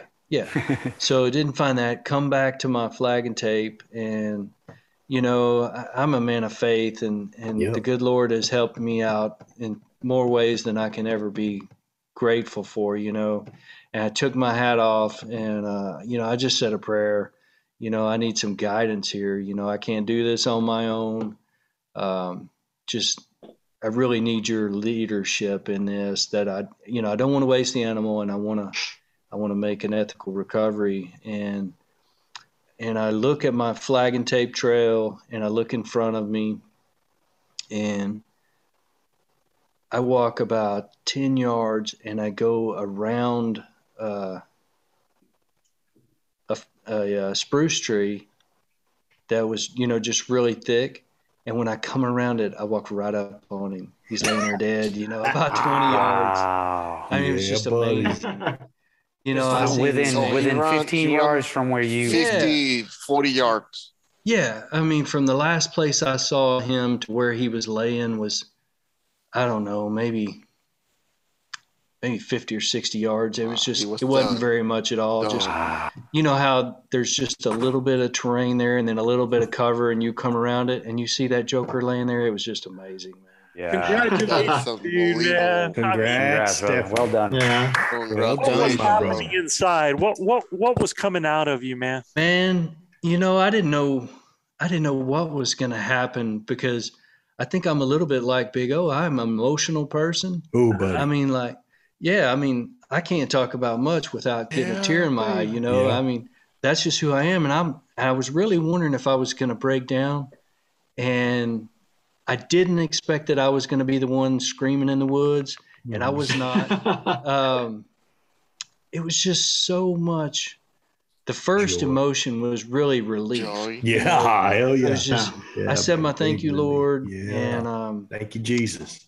and then I just, you know, I was just so humbled by the realization of a dream, you know, that's, you know, gone on for 16 years, to be able to walk over and put my hands on my first elk that happened the way I wanted it to, you know, in a place that I found, not somebody else's spot. It was my spot, you know, and just, I was just And really, lawn, which is a different just hunt. overwhelmed with Joy. gratitude, Euphoria. and just, you know, it was just amazing, Joe. Did you yell? I did not yell. I didn't yell in the woods. I just, man, I was just really humbled, man. Yeah, I mean, took it in. Yeah. Yeah. When you stand over that creature, man, you're very humbled, you know. Yes. I didn't cry. I did not. I couldn't believe it. I thought I probably would, but I was just, I was just really absolutely in awe, you know. Isn't it amazing though, in that moment, how, you know, it's almost like there should be so many things happening, so many things going on, all of this stuff, and it's just so quiet. Yeah. Yeah. All the raw emotion. It catches up with me. I mean, I know the struggle, you know. Yeah. I know the struggle. I know how hard it is. I know how much work you put in. I know how much planning that goes into it. And for me, when I get around those big critters, I just get emotional. And they're so majestic anyway. I thank the good Lord for putting them on this earth for us to have and to use and to have to eat. I had some last night. I absolutely love eating elk meat. I mean, it's my favorite thing to eat, you know. And I thank the animal, you know. Luis and Manano always pray over their animals, and you know, I felt a kinship with that too. And now, you know, we say a prayer and thank God for the animal, you know. And it's and thank God for the ability to live in the country where we live and have the ability to do what we do. Be healthy to do it. And be healthy. It's just a jubilation of thanks. It's a true Thanksgiving when you stand over one of those magnificent creatures, because you really don't know how big they are until you walk up on them on the ground and you go, man, who you oh talking my You God. are alone in the mountain. So that realization was that was quickly realized, you know. It's all fun and games until the pictures are done taken, and then it's like it's real, like, okay, it's time to get after it. Even for the picture taking, man, when you try to smooth that thing around for the right angle.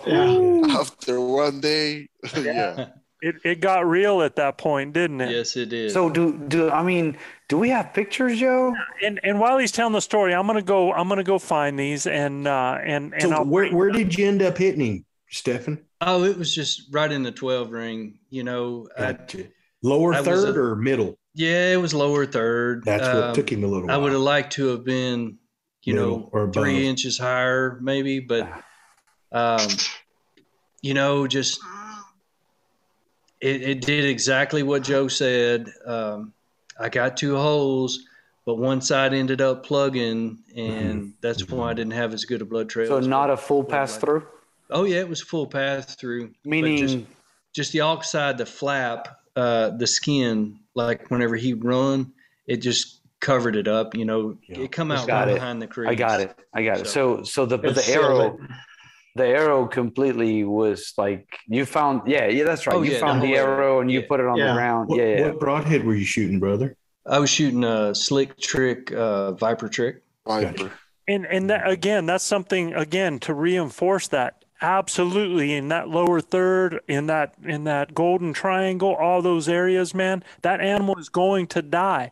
However, the issue with that can be You know, give him some time. That shoulder skin and stuff like that, especially with the pass through, or even if the arrow's in there and it gets clipped off by an arm. So yeah, you know, and that's just something just to keep in that head, man. You hit that mid body, you get up there 3-4 inches behind there, and yeah, it helps you out with that. But man, dude, I mean, you're there, and crazy awesome. And let me do this. Let's show everybody what this is. This is his bull. Oh, check him out, brother. Oh, I remember this picture. Nice. Yeah, I remember seeing this picture. Yeah, what a cool bull, man. My daughter would be so jealous. She loves bulls like that, man. Yeah, man. Let's really take a look at this. This is the picture that I like, man, right here. Yeah. Oh, wow. Absolutely. Yeah, I remember these pictures. What were you doing? What were you doing, Stephan? I was coming out heavy, Joe. Coming out heavy, man. Yeah, absolutely. Wow. Man. Yeah, that was so cool. Here's the neat part of this story too. Is when he was talking about that earlier, you had an encounter with a grouse hunter, and I mean, a lot of people could have taken that. Here's a guy with a dog. He's got a gun. And it's like, oh, man, why am I even here, man? And yet, you know, you turn that negative into a positive. And how did that pay off for you, or did it? Well, it is, man, it just restored my faith in humanity. So whenever I was getting ready to cut him up, I texted the man that I had met and said, hey, I got a bull last night, and he said, oh, that's cool. And he sent me the outfitter's number to see if he wanted to help pack him out. And I texted the outfitter, and he said, man, I'm sorry, but I'm fully booked on guided clients. I said, hey, it's no problem. You know, I'm just about 3.5 miles from the truck.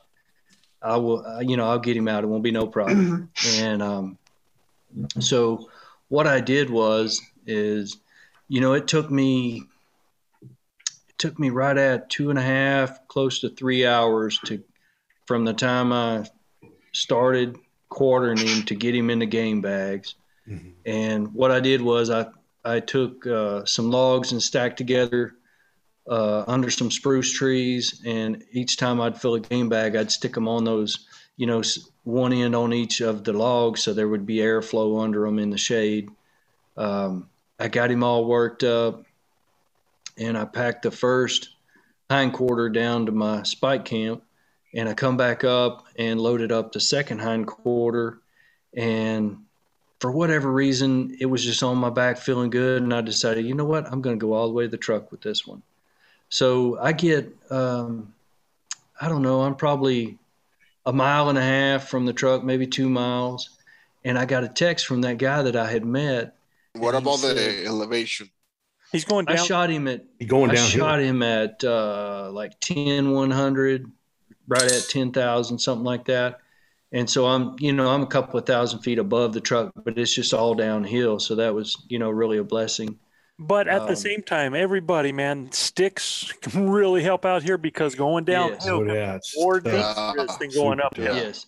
And I did have trekking poles with me. So, but anyway, he texted me and he said, hey, my wife and I are on the way out. We're going to help you pack your bull out. Wow. Oh, man, that's sweet, dude. It had started raining again. And I said, look, man, y'all don't have to come up here. I said, I'll probably just spend the night at camp tonight. I said, it's raining, or at my truck. I said, it's raining and nasty. Y'all really don't have to come up here. And he said, we'll be at the trailhead in 40 minutes. And cool. I got to the truck and I was sitting there drinking a Gatorade, and he pulled up, and he, you know, I'm going to tell you, I was wore out, and I was not, in all honesty, I wasn't looking for that hike back up in there that night, but, you know, they showed up, and I said, well, let's go. And we walked back in there, and, man, it's just crazy. You know, they live at the elevation, so they're a lot more efficient at that than what I am. But his wife helped you pack out too? Man, I'm gonna tell you, she had a big pack. We put a front shoulder in her pack. Wow. She said no problem. We put shoulder in my pack, and then the other guy, we put the trim bag in his pack, and we head back down to my spike camp. And he's like, "Man, this thing don't weigh nothing." He said, "I think I'm gonna take that other hind quarter in this bag." And I'm like, "You really think so?" He's like, "Yeah." So we loaded his pack up, and he's like, "You're gonna have to help me pick it up." Sound like the Flatlander.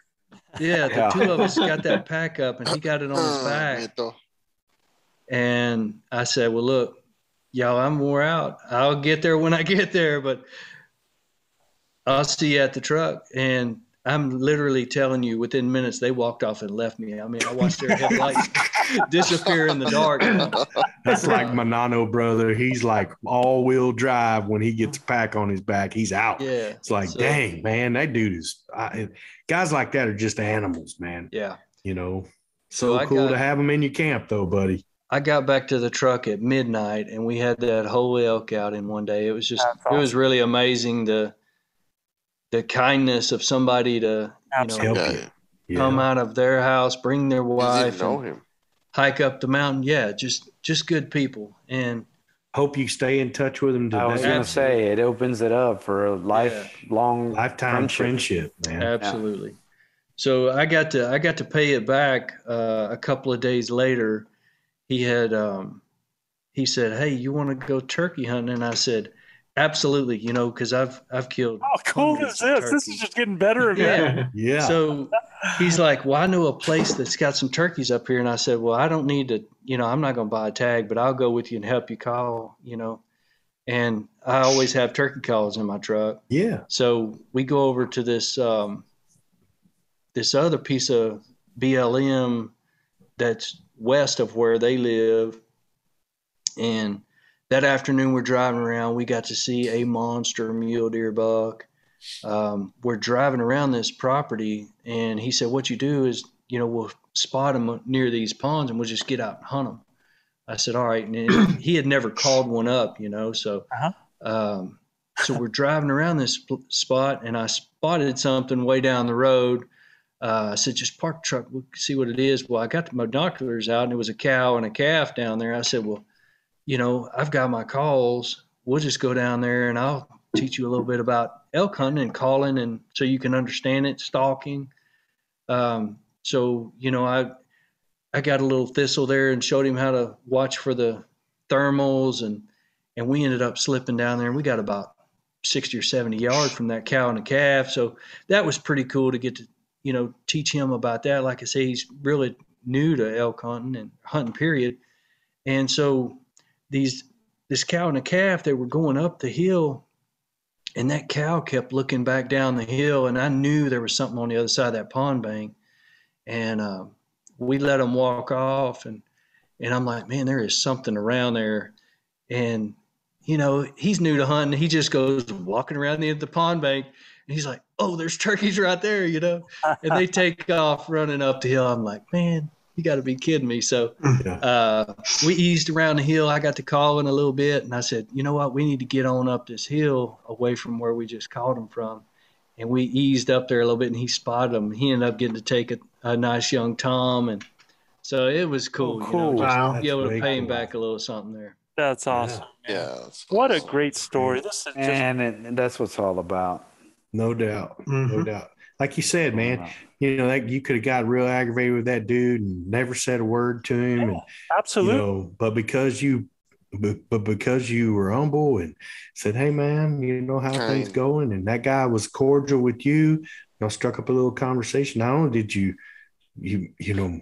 have an ally in your back pocket when you knocked a bull down, now you got a friend for life. That's right. And that's something, man. And people don't realize that, a lot of these people, you just treat them with kindness, man. And it's amazing. Especially people who live in the area, they'll give you information, they'll help you out. Maybe they don't, but what is the loss of that, of you being kind to another human being? Exactly.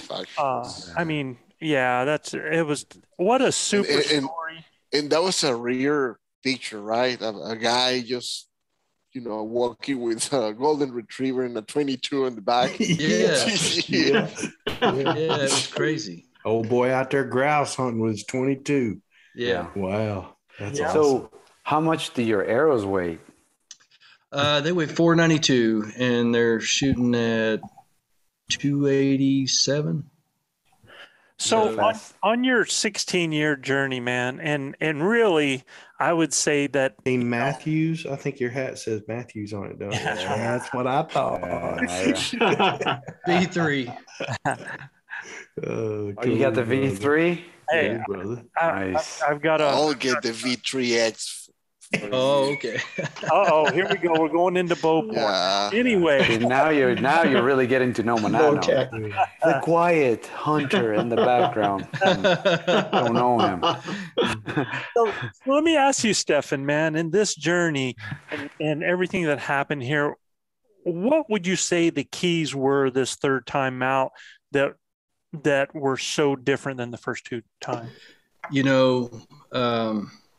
The first thing was just the real change of attitude. I really went from the time I left home. I expected that I was going to bring an elk home. I expected that I was going to kill something, and I knew my gear was working, exactly the way it should.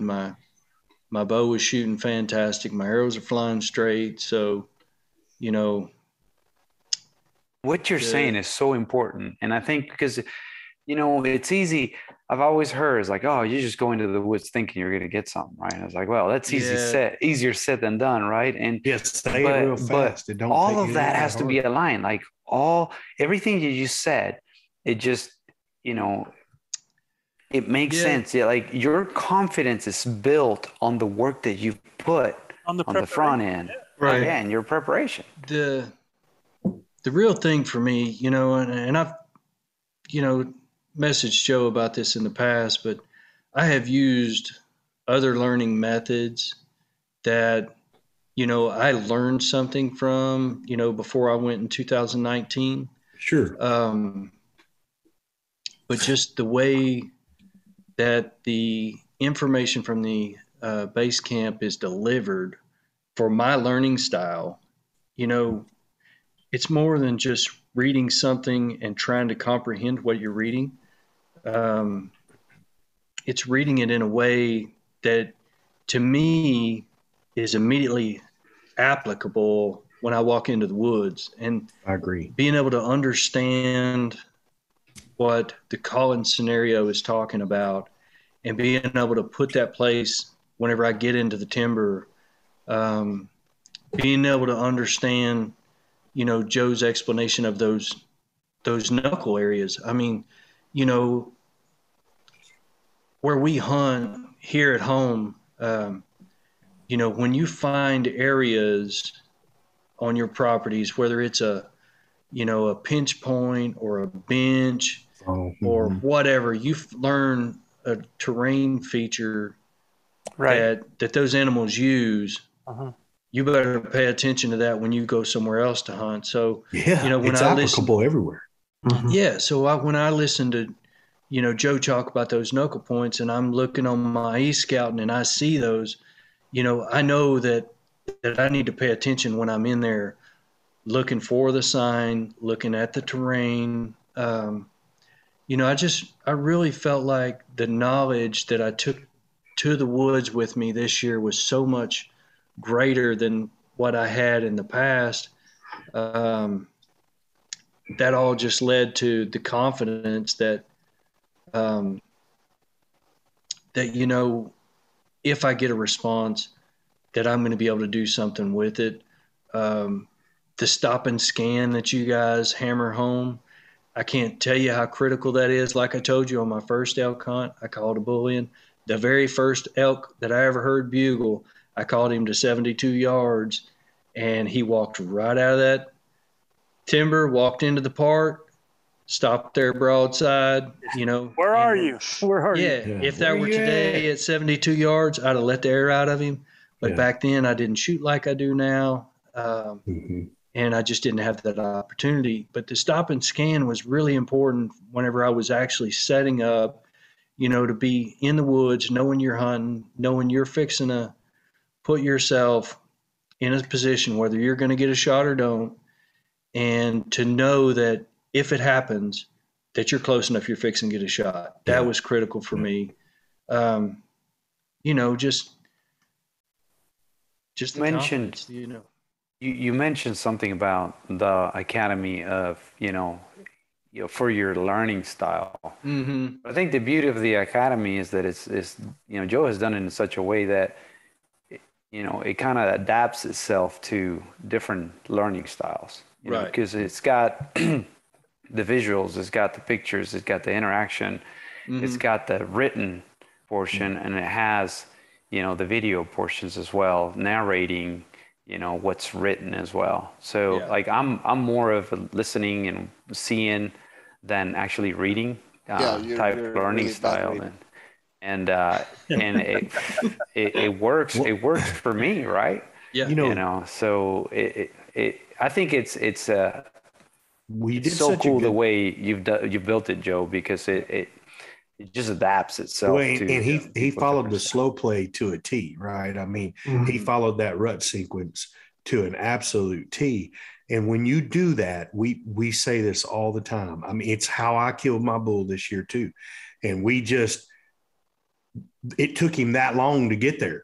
It took him an hour to find us finally, right? Yeah. And do what, Bubba? Traveling in their time. They're traveling in their time. One of the things that you did so well was have that kind of patience and know that the scenario you're putting on is right, and you believed in the scenario and you invested the time. A lot of guys, if they don't hear something or they don't see something within 10 minutes, they roll it and they'll either blow up something walking through it or they left them behind them. You know what I mean?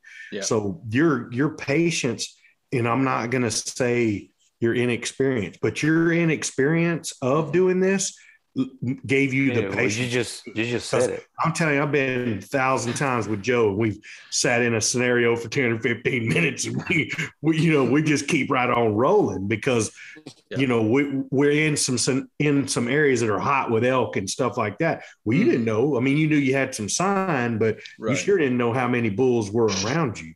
But all it takes is one, right? And that's what happened. And then I tell you, the two big takeaways I got from this is once you got him in, you let him pass an obstacle before.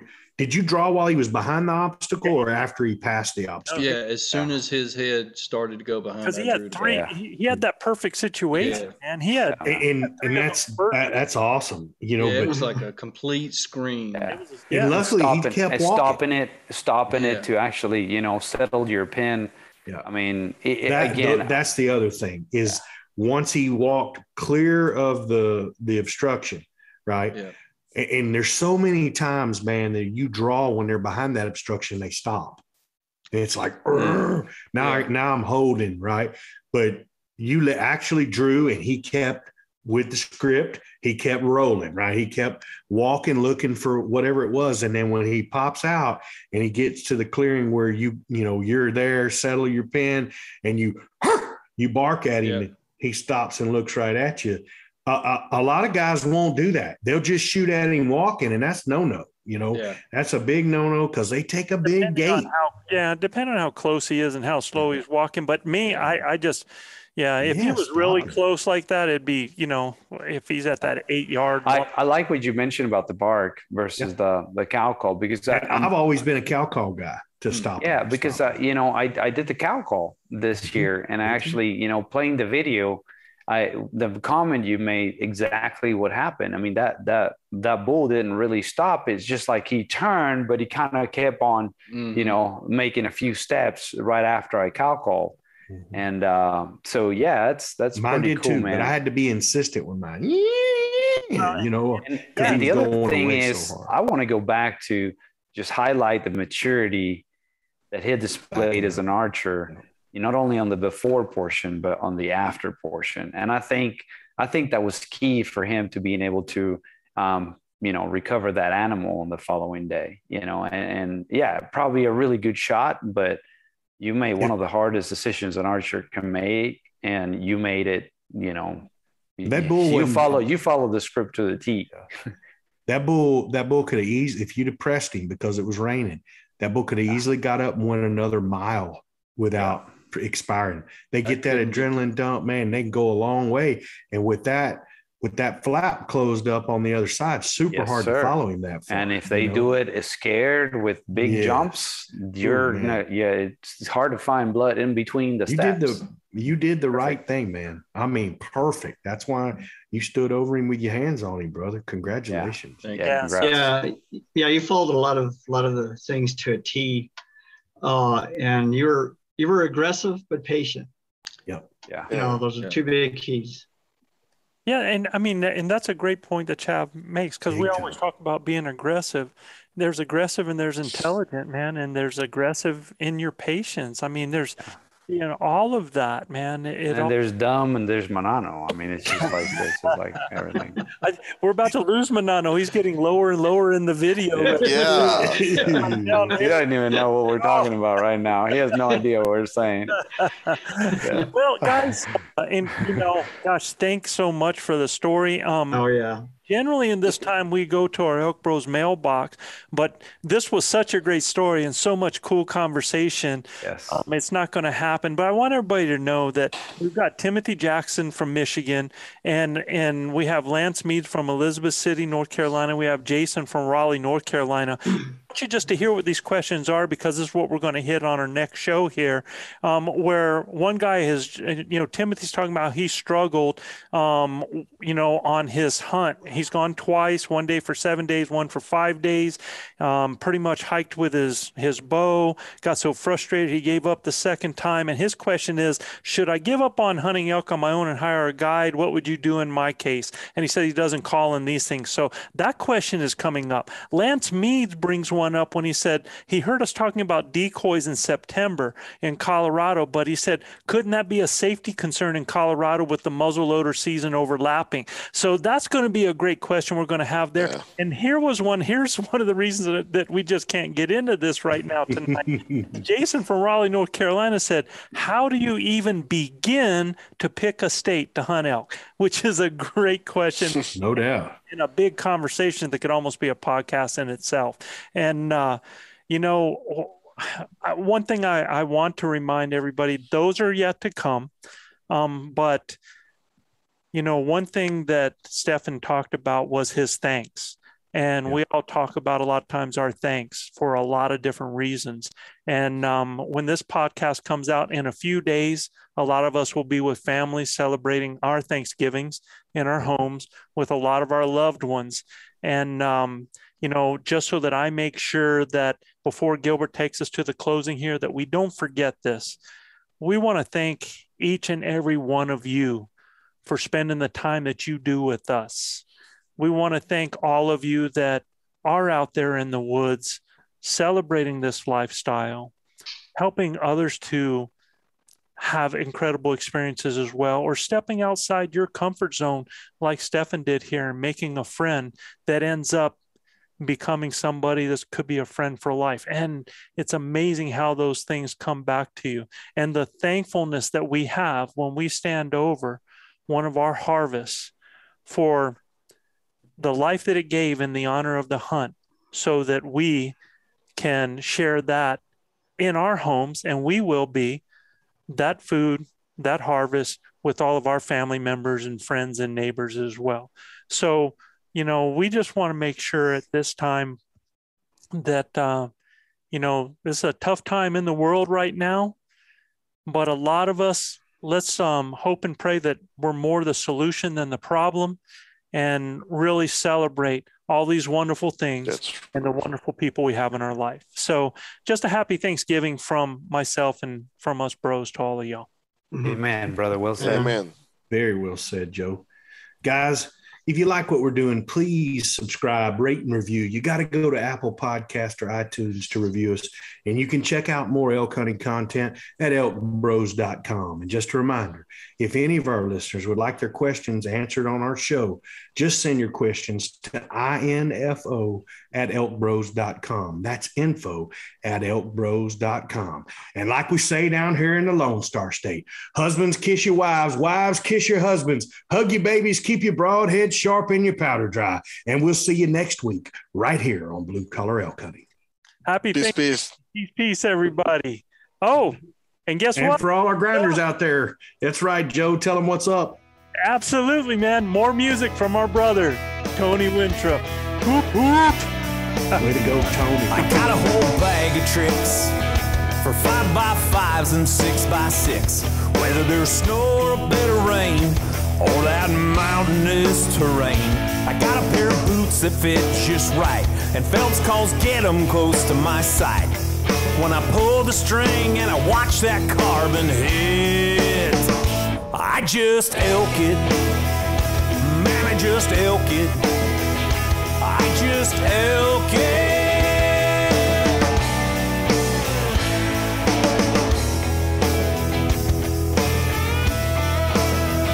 I waited 350 days. I watched the wind blowing from all ways, and I watched the path that he walked in the fall. And there's no failure in my head when all I'm tracking is red, with the fist pump to the sky when the beast is dead. I just elk it. Oh man, I just elk it. I just elk it. Oh man, I just elk it. I just elk it. I just elk it.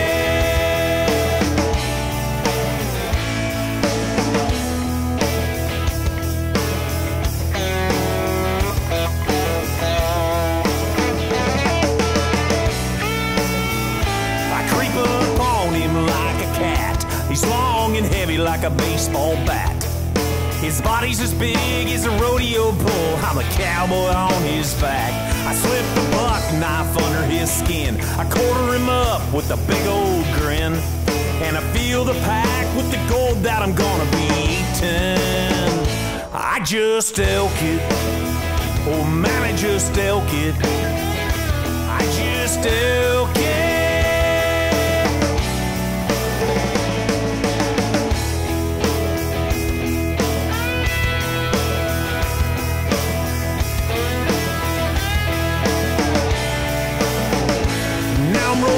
When I go through town, this rack is turning heads upside down.